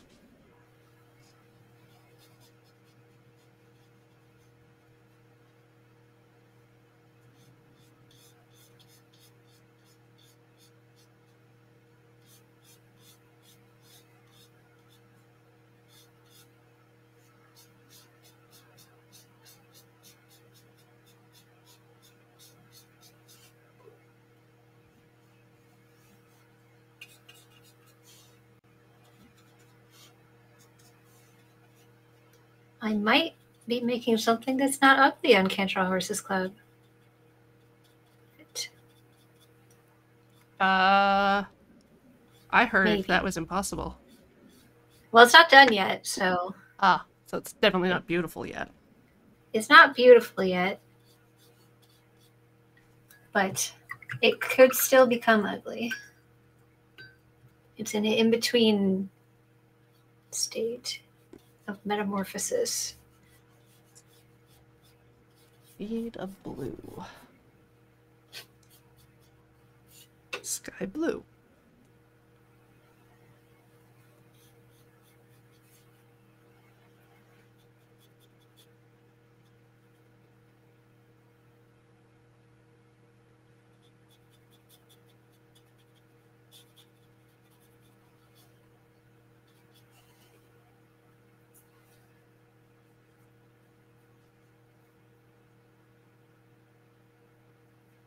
Okay, and I'm going to switch to a smaller paintbrush.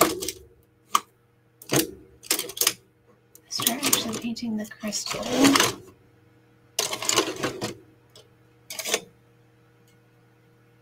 This is a #1 round brush.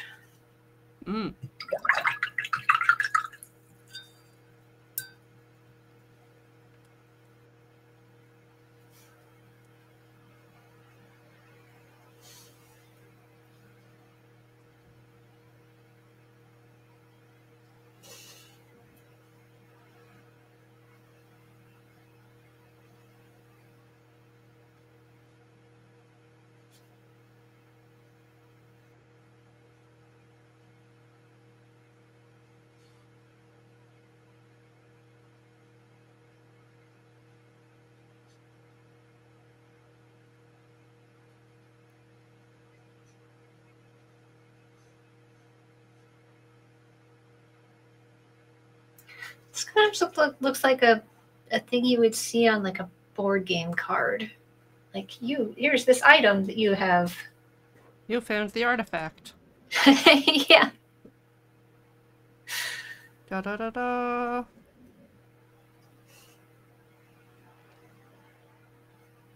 Amethyst lodged in a marshmallow.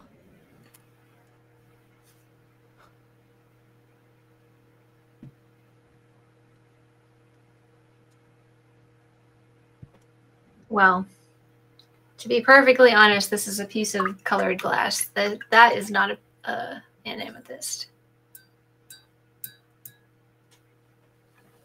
I have real amethyst, but it's not as clear. So Garbage. yeah, and also I couldn't get all the dust out of all the corners. Gotta go in there with some, like, canned air. Yeah.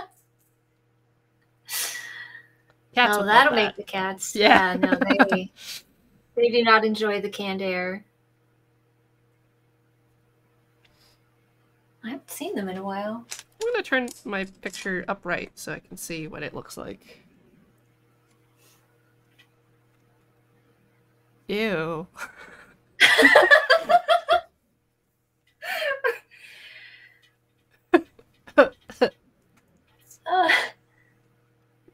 I think the bottom left corner is not parallel with of the gem itself. Yeah, that part. Okay. It's not parallel with the top, which means your gem is, got a crooked edge. I don't know. It's, if you take the bottom corner and move it up, I think it'll straighten stuff out and look better. Move the bottom corner up. Move.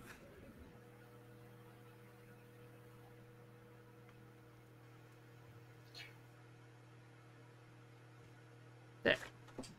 I moved it. Yeah, that'll do it.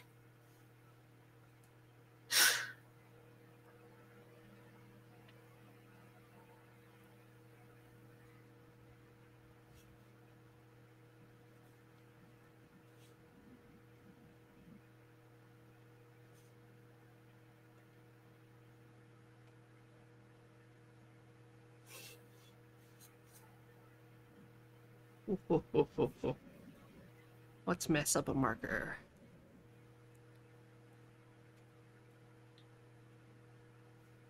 What are you doing with the marker? Putting purple on the marshmallow.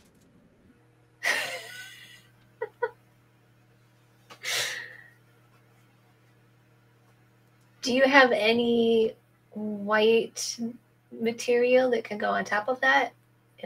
White. Chalk or paint or whiteout?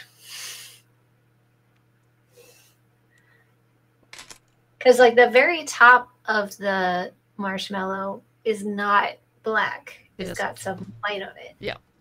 That's why I wanted to add purple. I tried with the pencil crayon, but it just made it look darker, which is not. Oh, okay. accurate. So you can get that effect then by making the rest of the marshmallow black and leave the very top just the dark purple. All right, black pencil crayon. Your time to shine.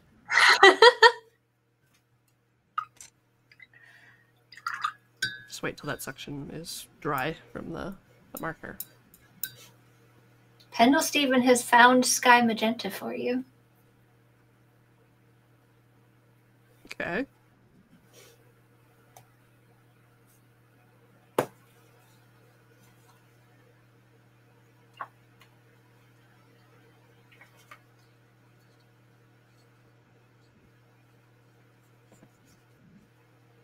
Oh.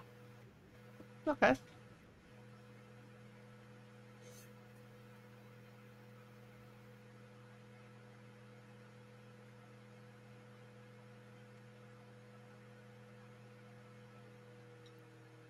It takes me back to the days of reading RGB codes. I had to do that yesterday. Back in the day. for my embroidery machine was trying to tell me what color of thread to use. Oh. That's handy.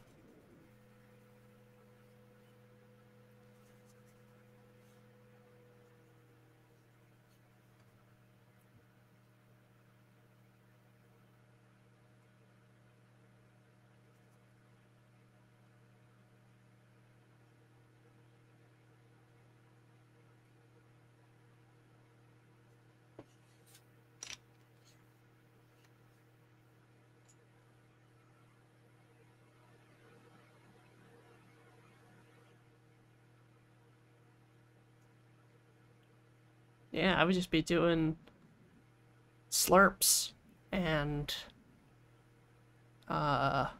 ramps.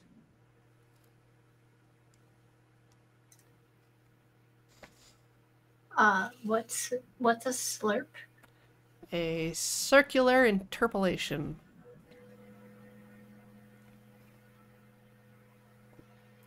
It's like linear interpolation, but around.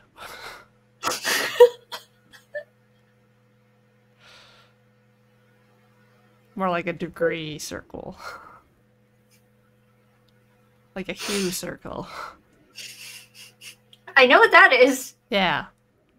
But it's like, you know, you hit 0 again.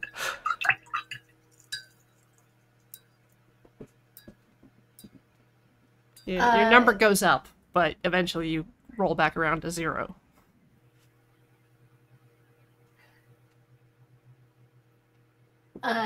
Contingent Cat, the numbers for embroidery thread, like on the spools, are not RGB. They're just code numbers for the different brands, different shades. Different shades for different brands. But when you digitize and you don't tell it a particular brand of thread that you're using, then the machine will tell you the RGB. Then you get to guess. Yes. Or look up tables. It's like, hey, does your yarn company have a website with all of the colors listed? And the answer is yes. They do. It is, yes. Because people are like that. I don't know if you know this, but people who make quilts are nerds. It's true. I wasn't even making a quilt. I was making a shirt. People who do embroidery are nerds.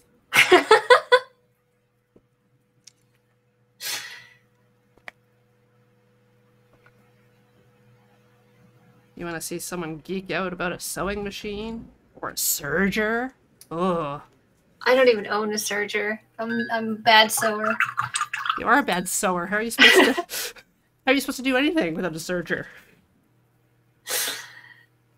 By hand? Huh. No more tubes for you. And glue it together? No. Throw some staples in there. Safety pins. Safety pins, hot glue, and prayers are what holds all of my cosplays together. But yeah, there's a reason that the origins of computing are found in fiber arts.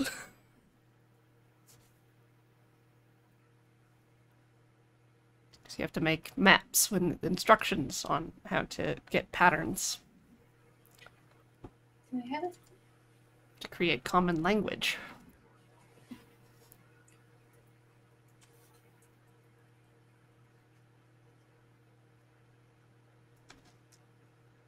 And we are up to the next break. So I'm going to step away, get some more water, replace my melty ice pack. It's all floppy now.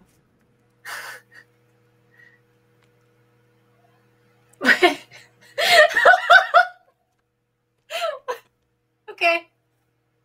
No further questions. My ice pack is sick. Anyways, commercial. All right, bye.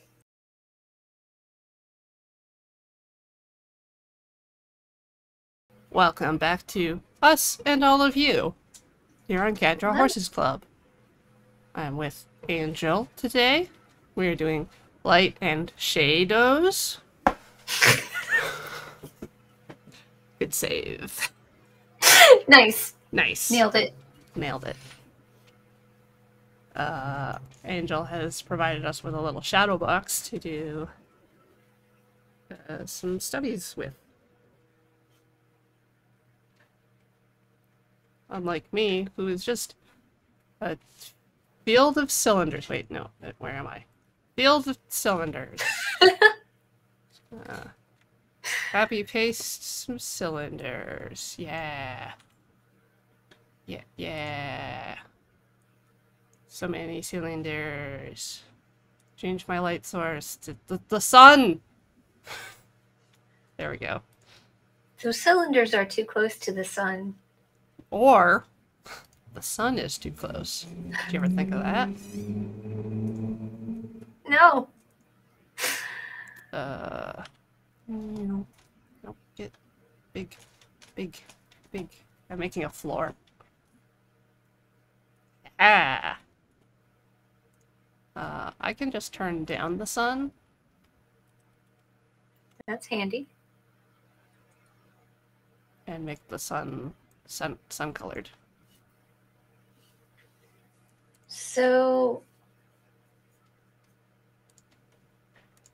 I don't see any occlusion shadows on those cylinders.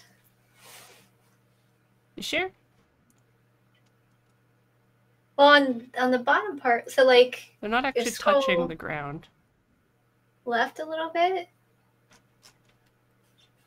Like the shadows are one solid color all the way through. Where I would expect them to have some lighter areas towards the end of the shadow. Okay, then I can turn down the sun a little more. Is that just the sun being too bright? And there's also no ambient light. I changed the global light to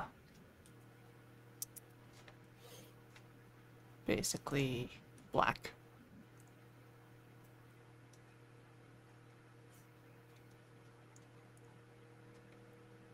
Is that a little better?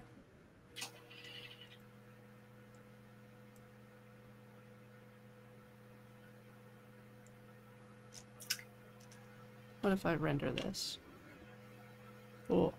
I think maybe it's just because there's nothing for the light to bounce off of behind the cylinders. Behind the cylinders.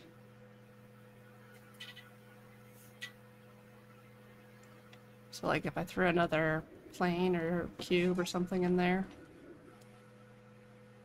Well, I guess it should be bouncing off the cylinders and onto each other, and it's not doing that.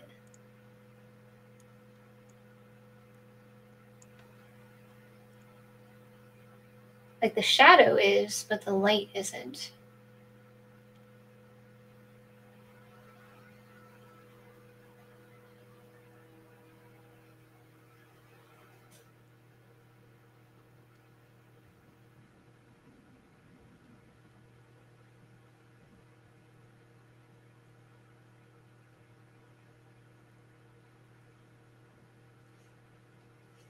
Some of these don't have materials on them, so that might be part of it.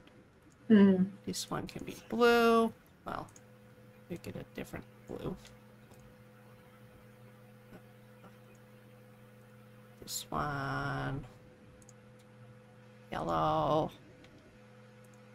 Perfect. It's a beautiful yellow. This one is white. This can be pink.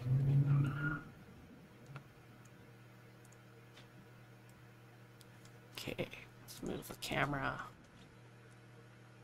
back a bit. Side a bit. Maybe I should change the direction my sun is pointing. Meow. Meow.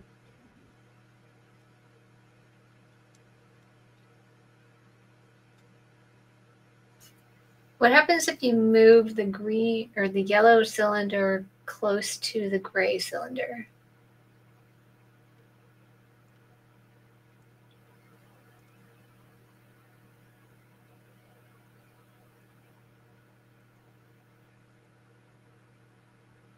Yeah, we've seen the shadow. So, yeah, but I would expect some of the yellow to reflect onto the gray cylinder. I would too. So I don't know what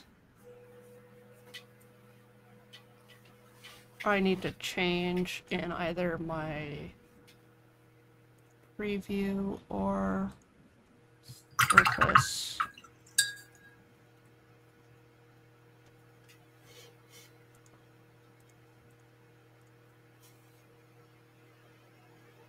Screen space refraction.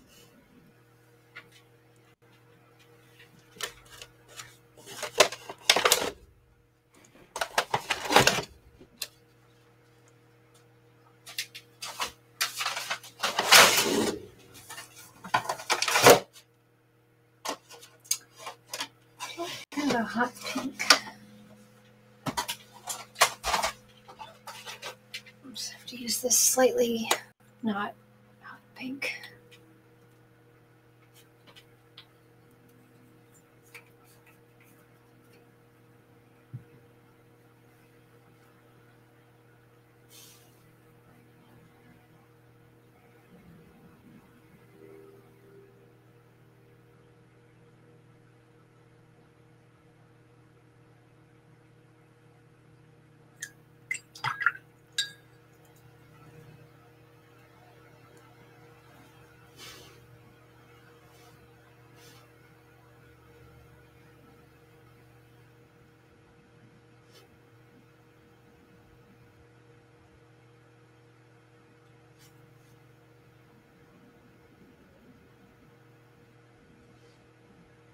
Green space reflections. There it is. Now it's bouncing yellow onto the cylinder.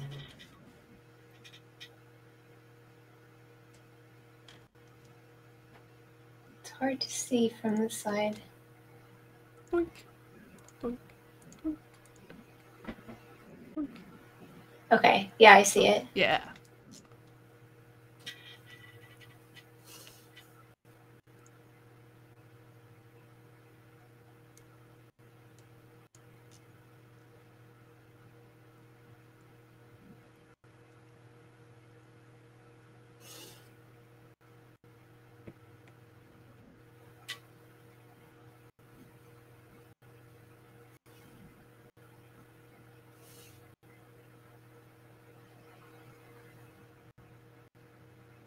There.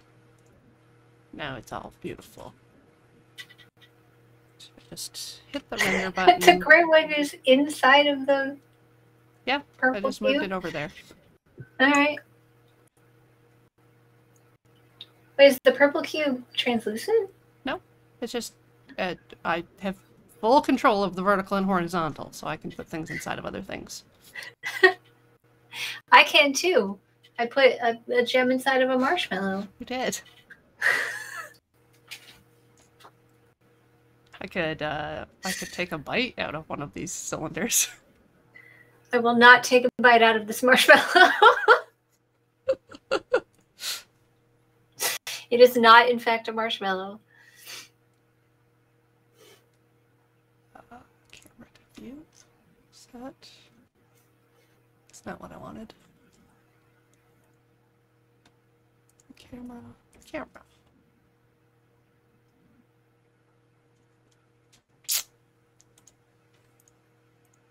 Trying to point my camera so that it will render everything.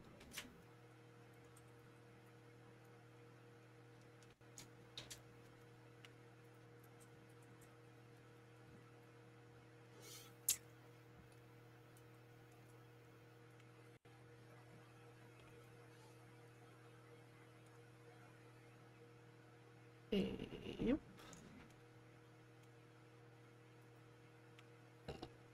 Too far. All right. So now I can Really? It doesn't see the other window? That's silly. So Blender popped out another window. There it is. There's my render.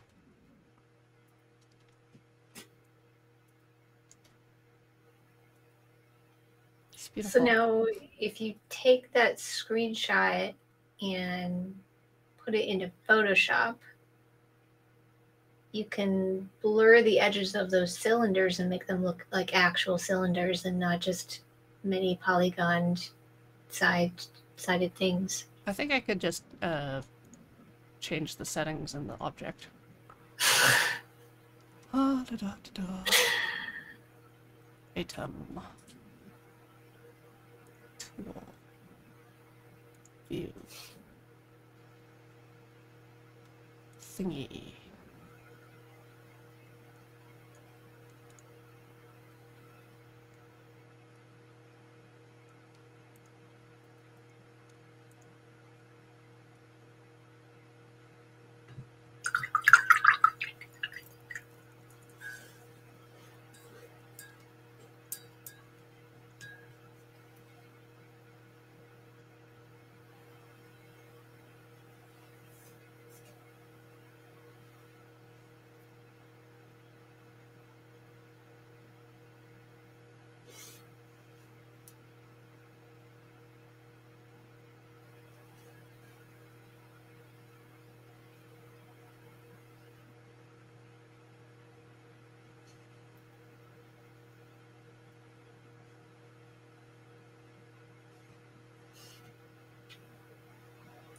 You just increase the number of sides until we can't tell anymore?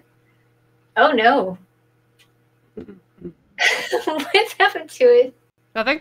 It subdivided it a little too much.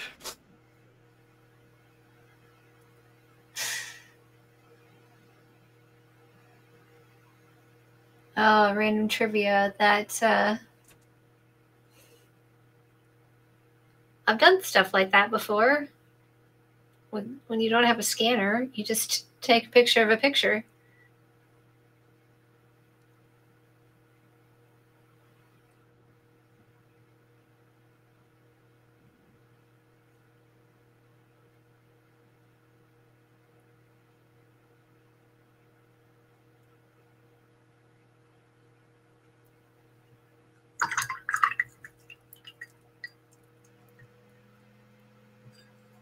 Wait, I know what the modifier is. Smooth. That's what the modifier is. Makes sense. Smooth. Wait. That's not. No. No, no, no.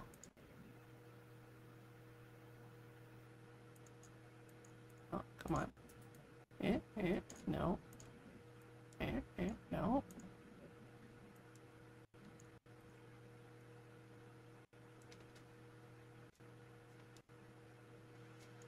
Oh no. Oh, a different smooth. Smooth corrective?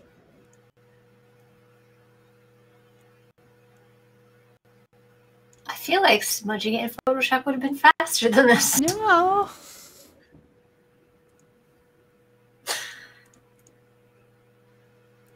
Doubt it.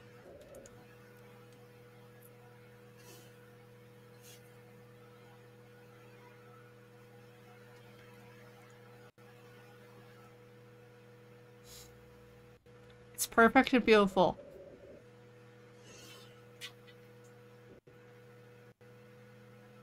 I could draw them now.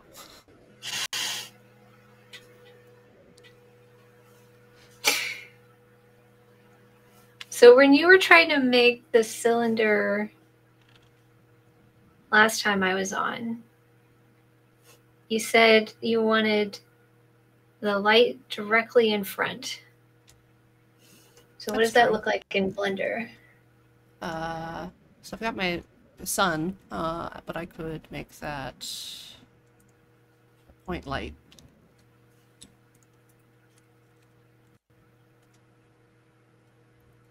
Bring it down here. There we go.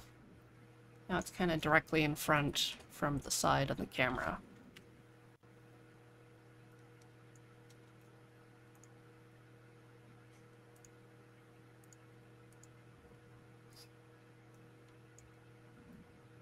That's what that looks like.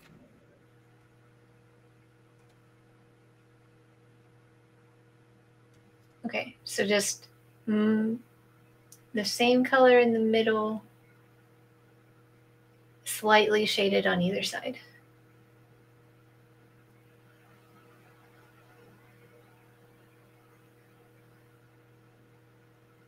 Yes. That is what I'm seeing. So the highlight is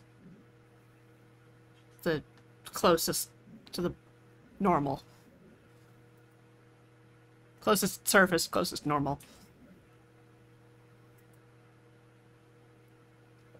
I wonder if I can look at the normals. In Blender, show normals.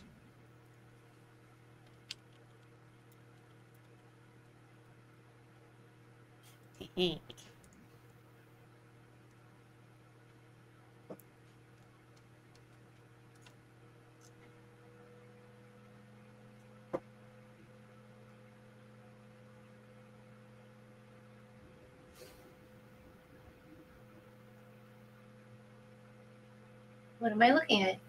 I haven't switch to edit mode. Oh. Select object, switch to edit mode.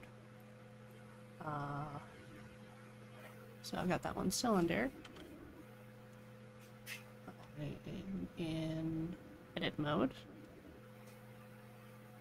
Complete overlays button.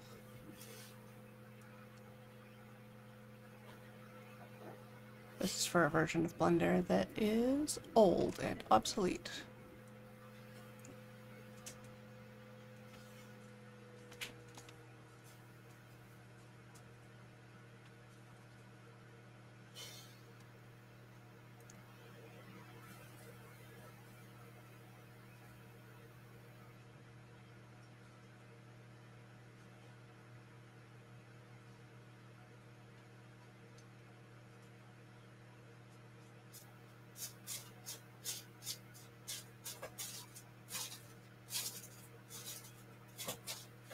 Add feed layer.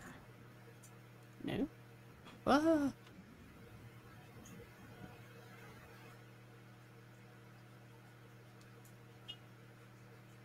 No. Gonna have to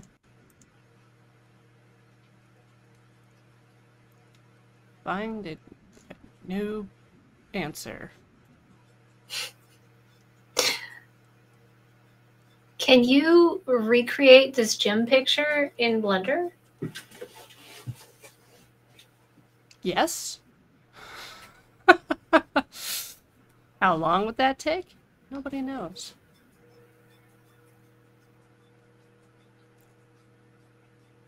I'd be interested to see if it leaves anything out.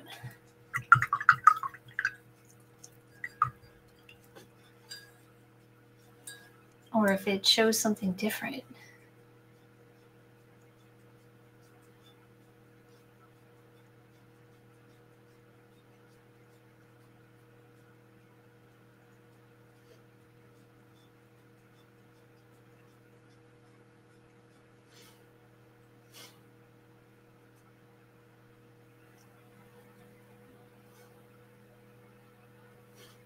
Maybe that will be post stream.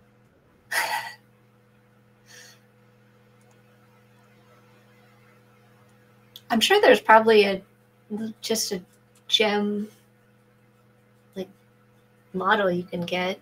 You just download it. You don't think you would have to create that yourself, right? It's classic emerald square cut gem.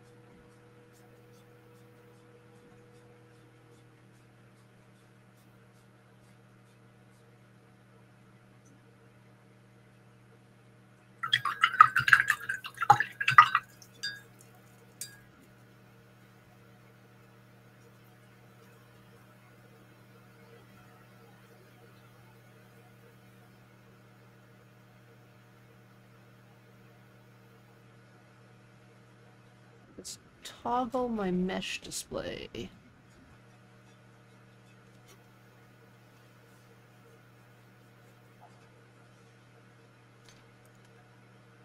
Somewhere.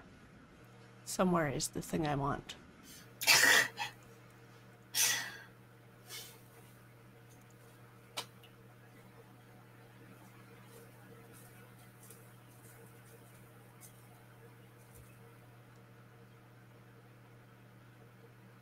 That should have been the lyrics to Over the Rainbow. Ah, I found it. Okay, where is it?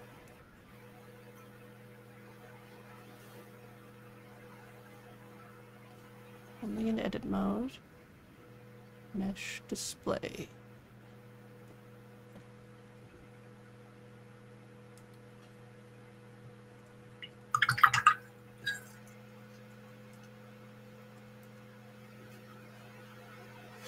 This is different.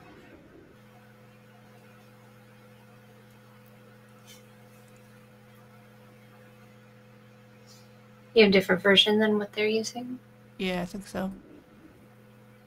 This is the 2.79 manual that I'm reading, which is probably why it's not working, because this is 2.9.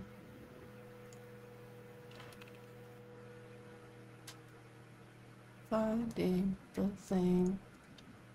Normal. Normala. If I could spell properly, it would work.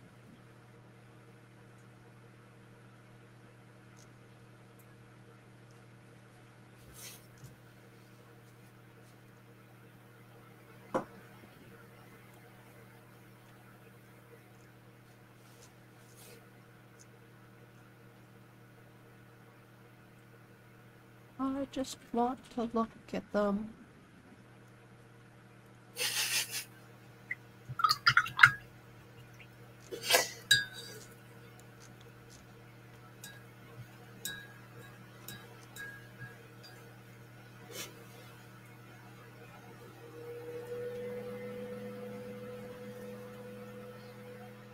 Go back to your thing, which is coming along nicely, I would say. Thank you. There's still spots I haven't filled in yet.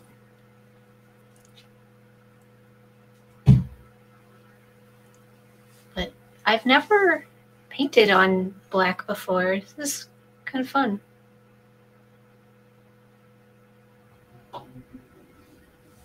It's definitely a different experience because I usually water down my paints to get lighter colors, and that does not work when I'm painting on black unless I first paint it white, which defeats the purpose.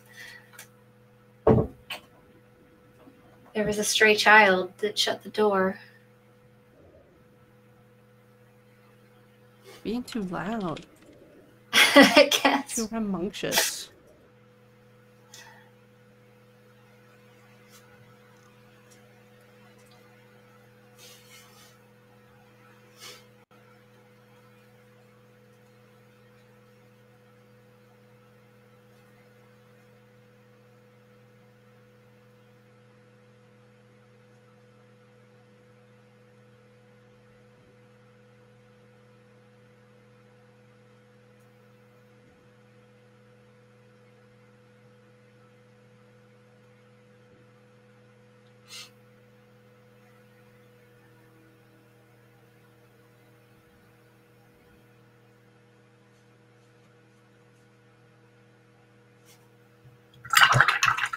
The paint's starting to get dry.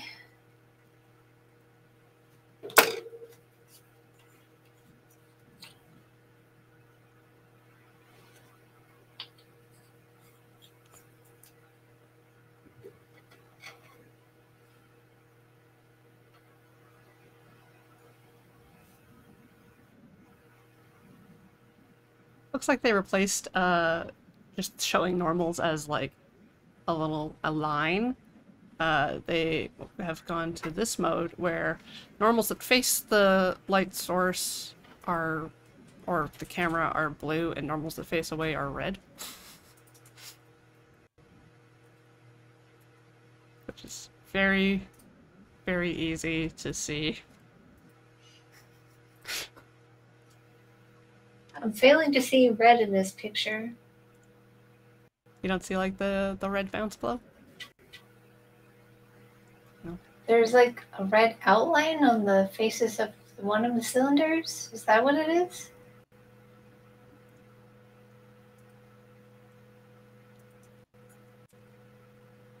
No.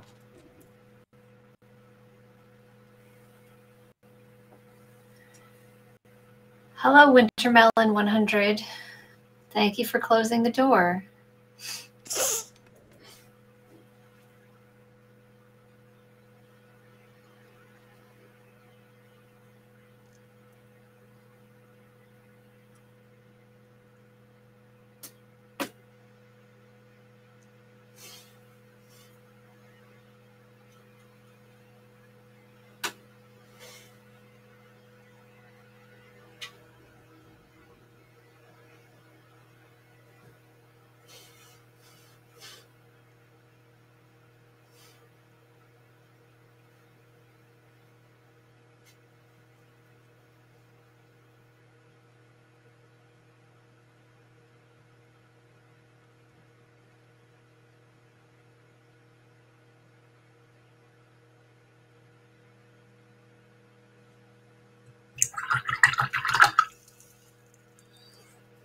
The cat did not close the door.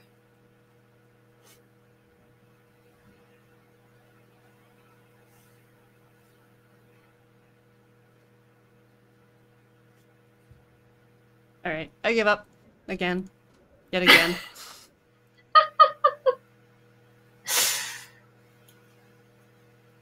Computers are hard. And a mistake. I'm just gonna close Blender so I'm not tempted. There. I am free from its clutches. Can I see your drawing bigger?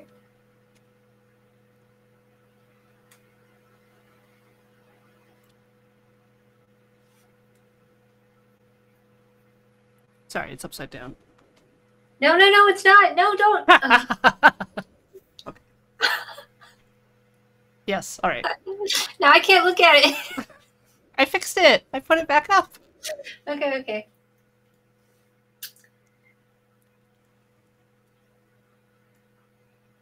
Okay, so I think there's a little bit of shadow you could add here. In the body of the crystal?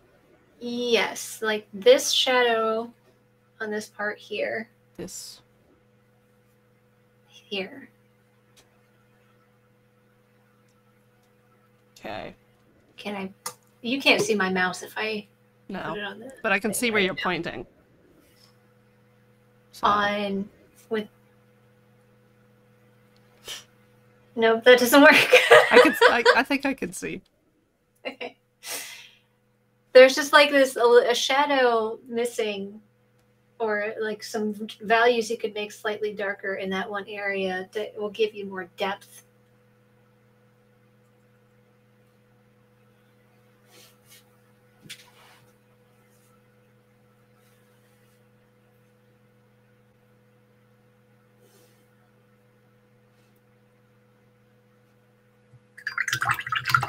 And that took me so long to explain my paint on my brush dried. No! Now I'm gonna mix my color again.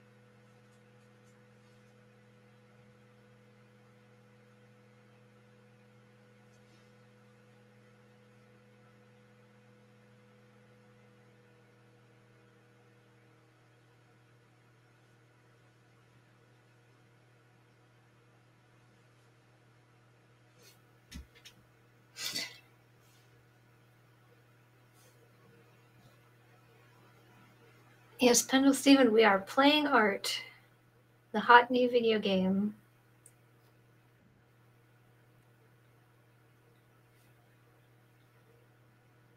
Yeah, and basically like James only playing Minecraft, except it's I only play art.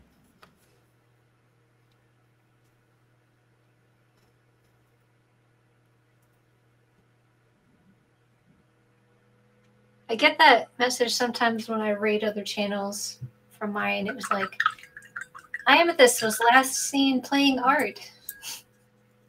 Well, thanks. Thanks, Yeah. Twitch. Making me feel real good about my work.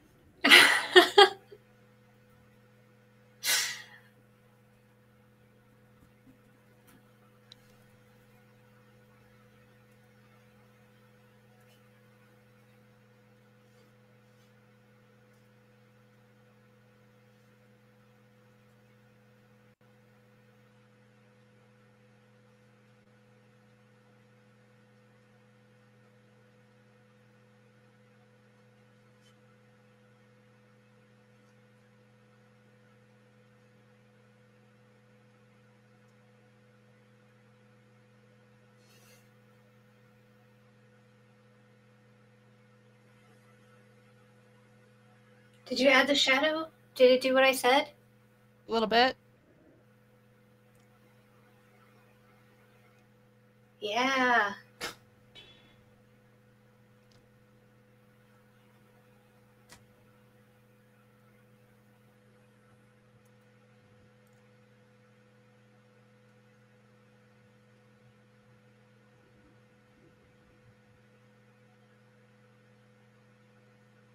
Maybe if I just do more smudging.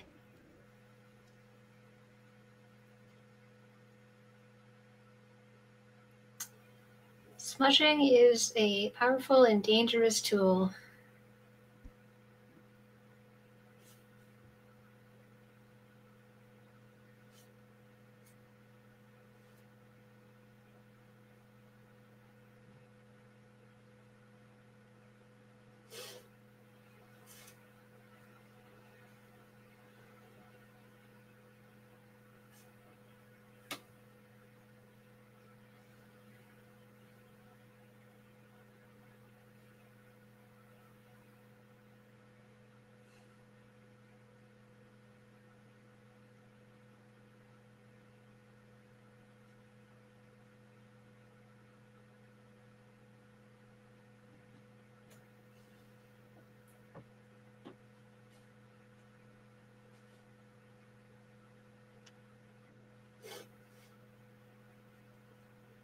I don't know if this is the kind of art that Adam would say is art.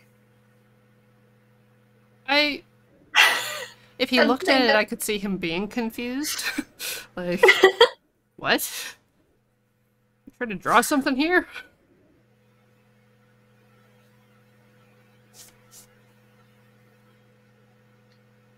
But I don't know. I've always liked art, so I don't really sympathize with his issue.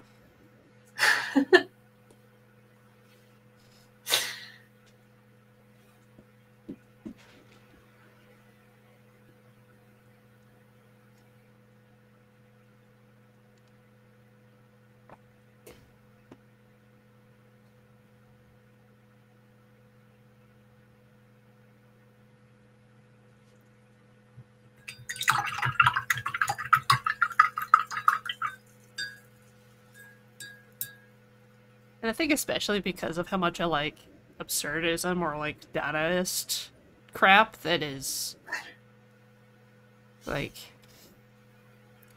you put a urinal sideways and I'm like, yeah, I get it. Look at that thing that's no longer functional as was intended or designed. Gotcha. So like the duct tape banana incident, you're into that sort of thing? Yeah. I love the duct tape banana. Other than like the ripping off of that one. Like you appreciate the art but not the money? A little bit, yeah. Like I understand that there's like a consumerist side. Like people gotta eat. It's nice to have a wealthy patron. Nice to have people into your crap. Yeah. It's also nice if you have, like, the reputation where you can just, you know, turn on a paper shredder once your piece is sold.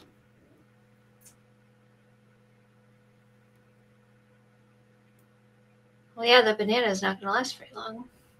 No. Heard of the peanut butter floor? Yes, I've seen the peanut butter floor. I would love to go see the peanut butter floor in real life. What is this? I don't know. Just a big, like, pool of peanut butter. Does it get refreshed? I think so. Or is it going to be rancid? Yeah, I think it is a kind of a limited display gallery type thing. Crunchy or smooth? I think it's smooth. Let me look this up.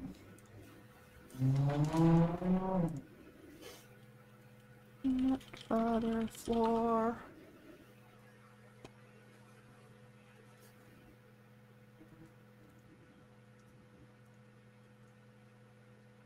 Ah, its actual name is Peanut Butter Platform. A platform that you're not supposed to walk on? Yep.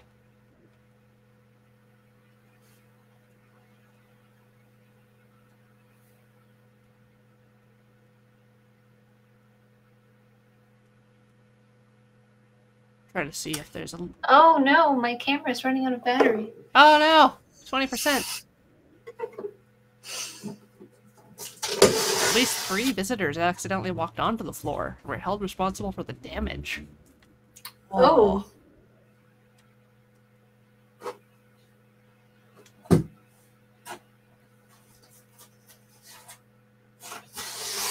was first executed in 1969. Yeah, it doesn't say how long the display lasts.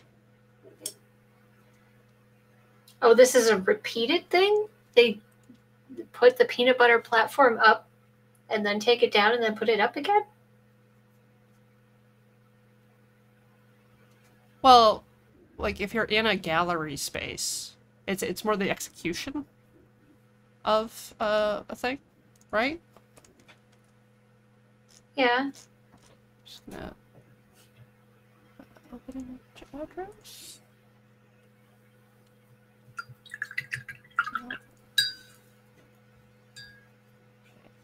There we go. Just gonna throw up an image.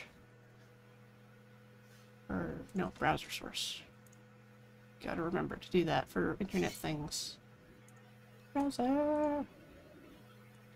Whoop.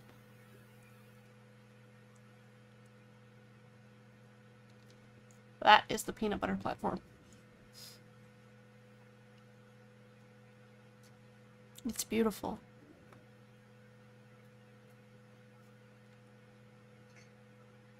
What is it trying to say? Also, this lighting on this peanut butter platform is incredibly boring. Low drama.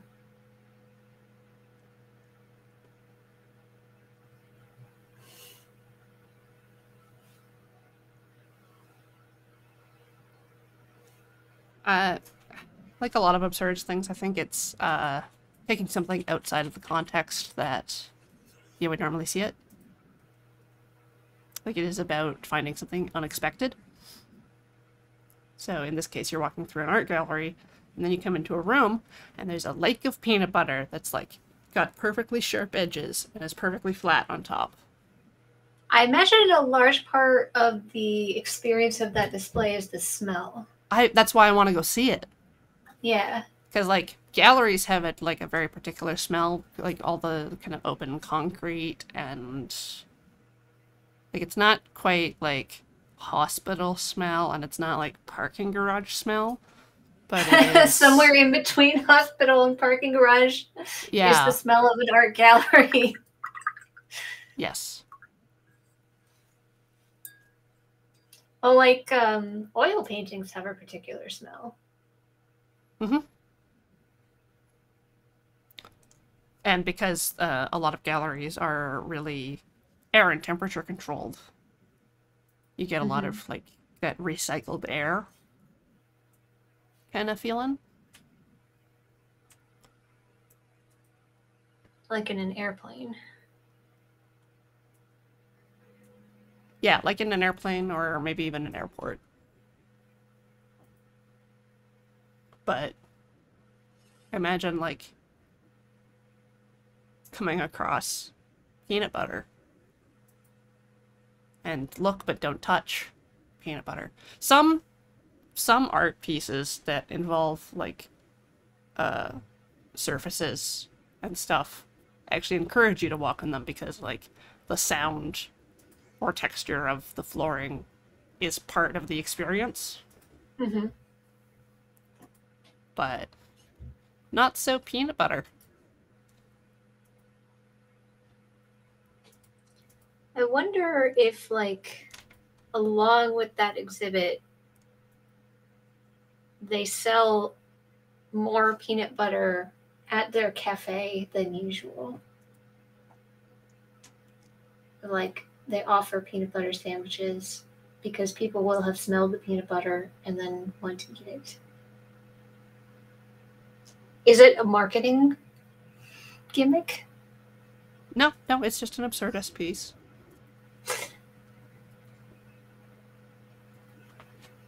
But it can be dual purpose. Yeah, oh yeah. But it's like, here's a liquid material that's solid. Here's a food that you're not supposed to eat. Here's a floor you're not supposed to walk on, or a platform you're not supposed to walk on. Here's something just very silly in a space that's meant to be very serious.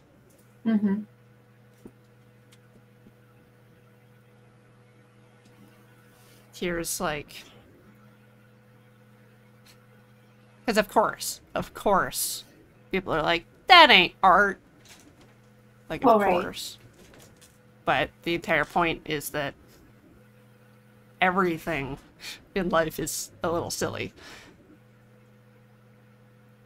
And that's fine. That's actually a good thing. It's good to have silly things. It's having fun can be the entire point.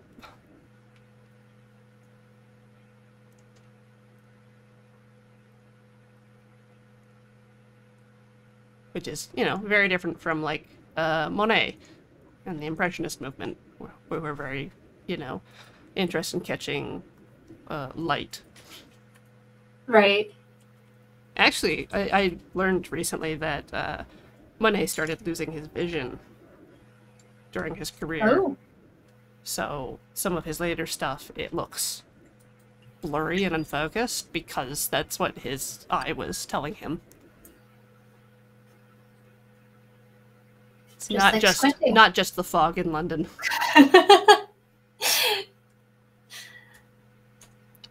I didn't look at which years that they were painted. I think it's in the presentation, though. What are they? The Parliament? Parliament. Yeah, he did another... I mean, he did that with a bunch of different things, right?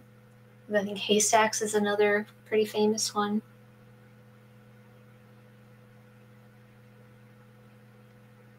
So 1899 and 1900 and 1901. Oh, some of them are 1902. It looks like a yearly thing, like he would just go to London. From what I said, that it was outside of his window.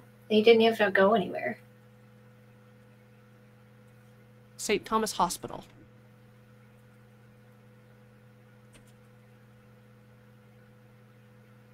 And then he would go home to France. Ah.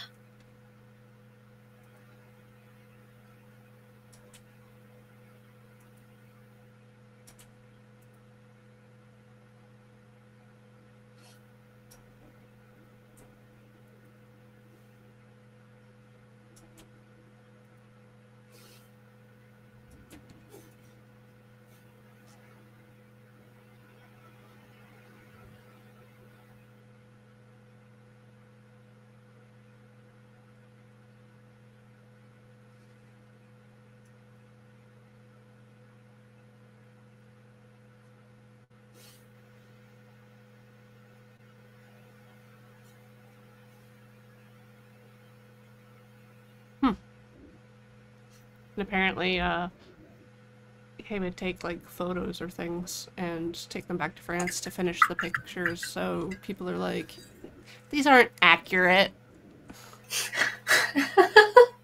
Monet, you made this up. You're not a real artist. You didn't sit there the entire time and paint.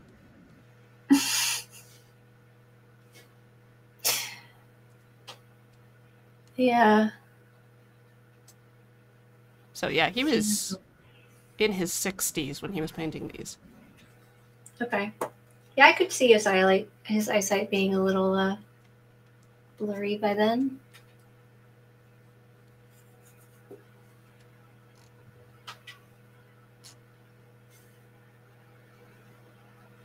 There's also like Picasso did some really interesting stuff. Like I don't know if you've seen any of his stuff before he started doing abstract. Picasso? He has a really good portraiture. Yeah, like he was like a camera. He could draw exactly what he saw. But then that was boring. Right? Yeah. It was more interesting to like restrict himself to color palettes or to, like with the whole Cubist movement, try to draw the same subject from multiple perspectives. Yeah, at the same time. Yeah. Yeah, my secondary school for like grade 8 had Guernica on one of the walls as a big mural. Nice.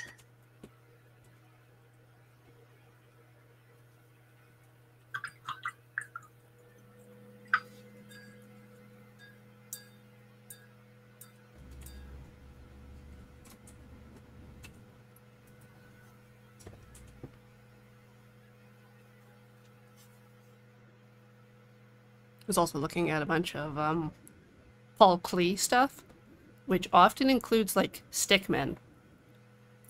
Yeah, you had that when you had Matt on doing movement, right? Yep. You showed some of that. I'd never seen it before. I love it so much.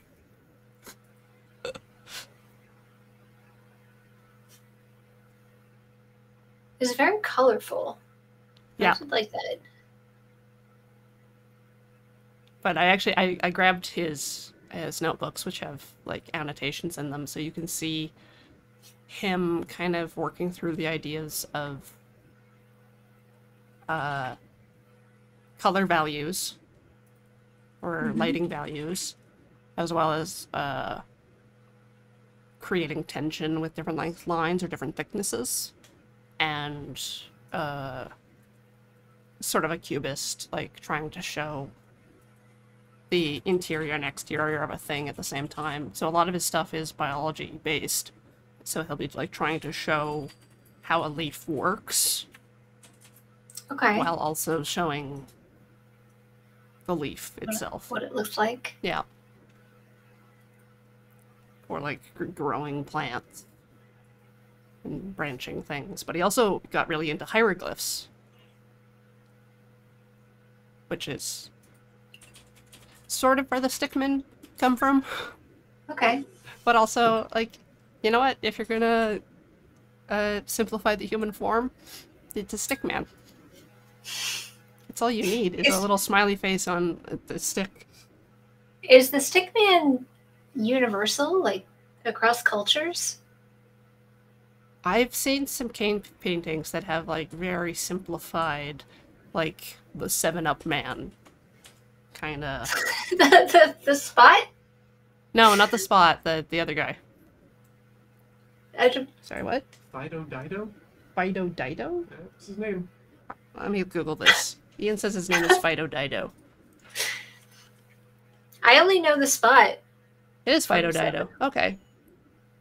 Let me just pull up thing. If people haven't played the Sega Genesis classic 7-Up spot game, I highly recommend it. It's an absurd platformer. Is it identical to the one that was on the Super Nintendo? Because I played Probably. a lot of that. I didn't have a Super Nintendo, so I don't know. But I would assume so. Okay, this is Fido Dido.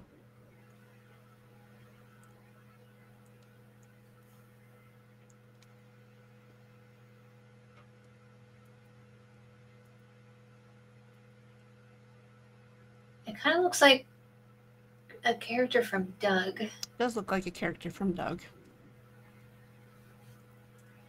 So, kind of simple, but not a stick man. Right. But he has that thing where, like, the entire head shape isn't drawn. So that the hair just comes out of space. Yeah.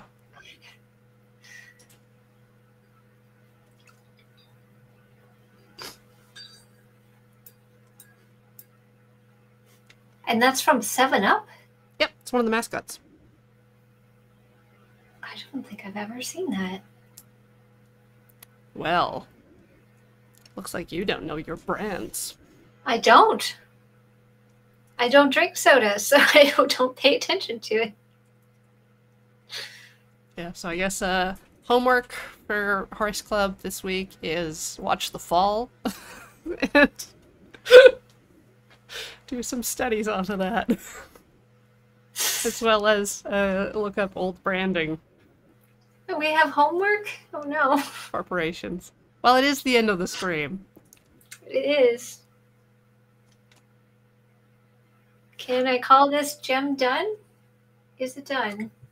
It looks good.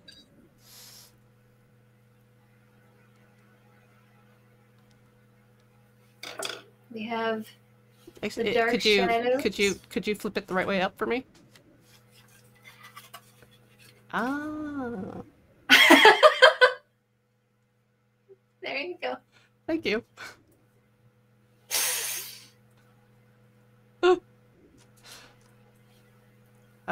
Let's see. Coming up on the channel, Loading Ready Run, we've got... Let's go back to Monday, which is today. Dice Friends, Gnomes 100, Dragon 0 with Adam, Beach, and Paul. Then tomorrow, there is a bonus stream in the early AM with Graham. Doing a co-stream on some sort of magic showcase. Followed by 9 o'clock, and then Talking Sim. Cameron and I are starting Manifold Garden. And the Let's Note Boys will be continuing Resident Evil Village. I think that's everything that I should announce. The schedule is all up on loadingreadyrun.com/live. Thank you for your patronage and your subs and bits. And thank you, Angel, for being here today. I stream every Thursday at 7:30 Pacific. I paint portraits of pets, not gems here. Do you have your dog nearby? I have a dog and a cat. So I have a cat. I don't know if that's right side up or upside down. Mm. Here, let me go back to your actual shot. There we go. Yeah. We have a kitty. And we have a dog. Yes. We're starting a new painting this week of another cat, Christine Sprinkle's cat. Lovely white boy. And also this Thursday at 5, I myself and others will be on Usper Games channel with Jacob Burgess, 5 Pacific, that is. I believe Sarah's going to be there, but we don't know what we're playing yet, so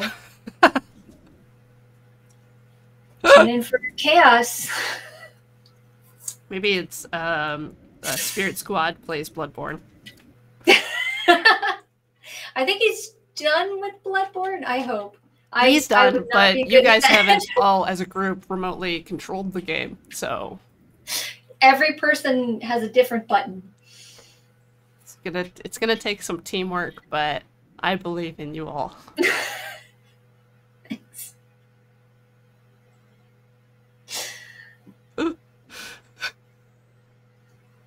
Anyways, thank you. You're welcome. See you again in the future. Bye-bye. Bye.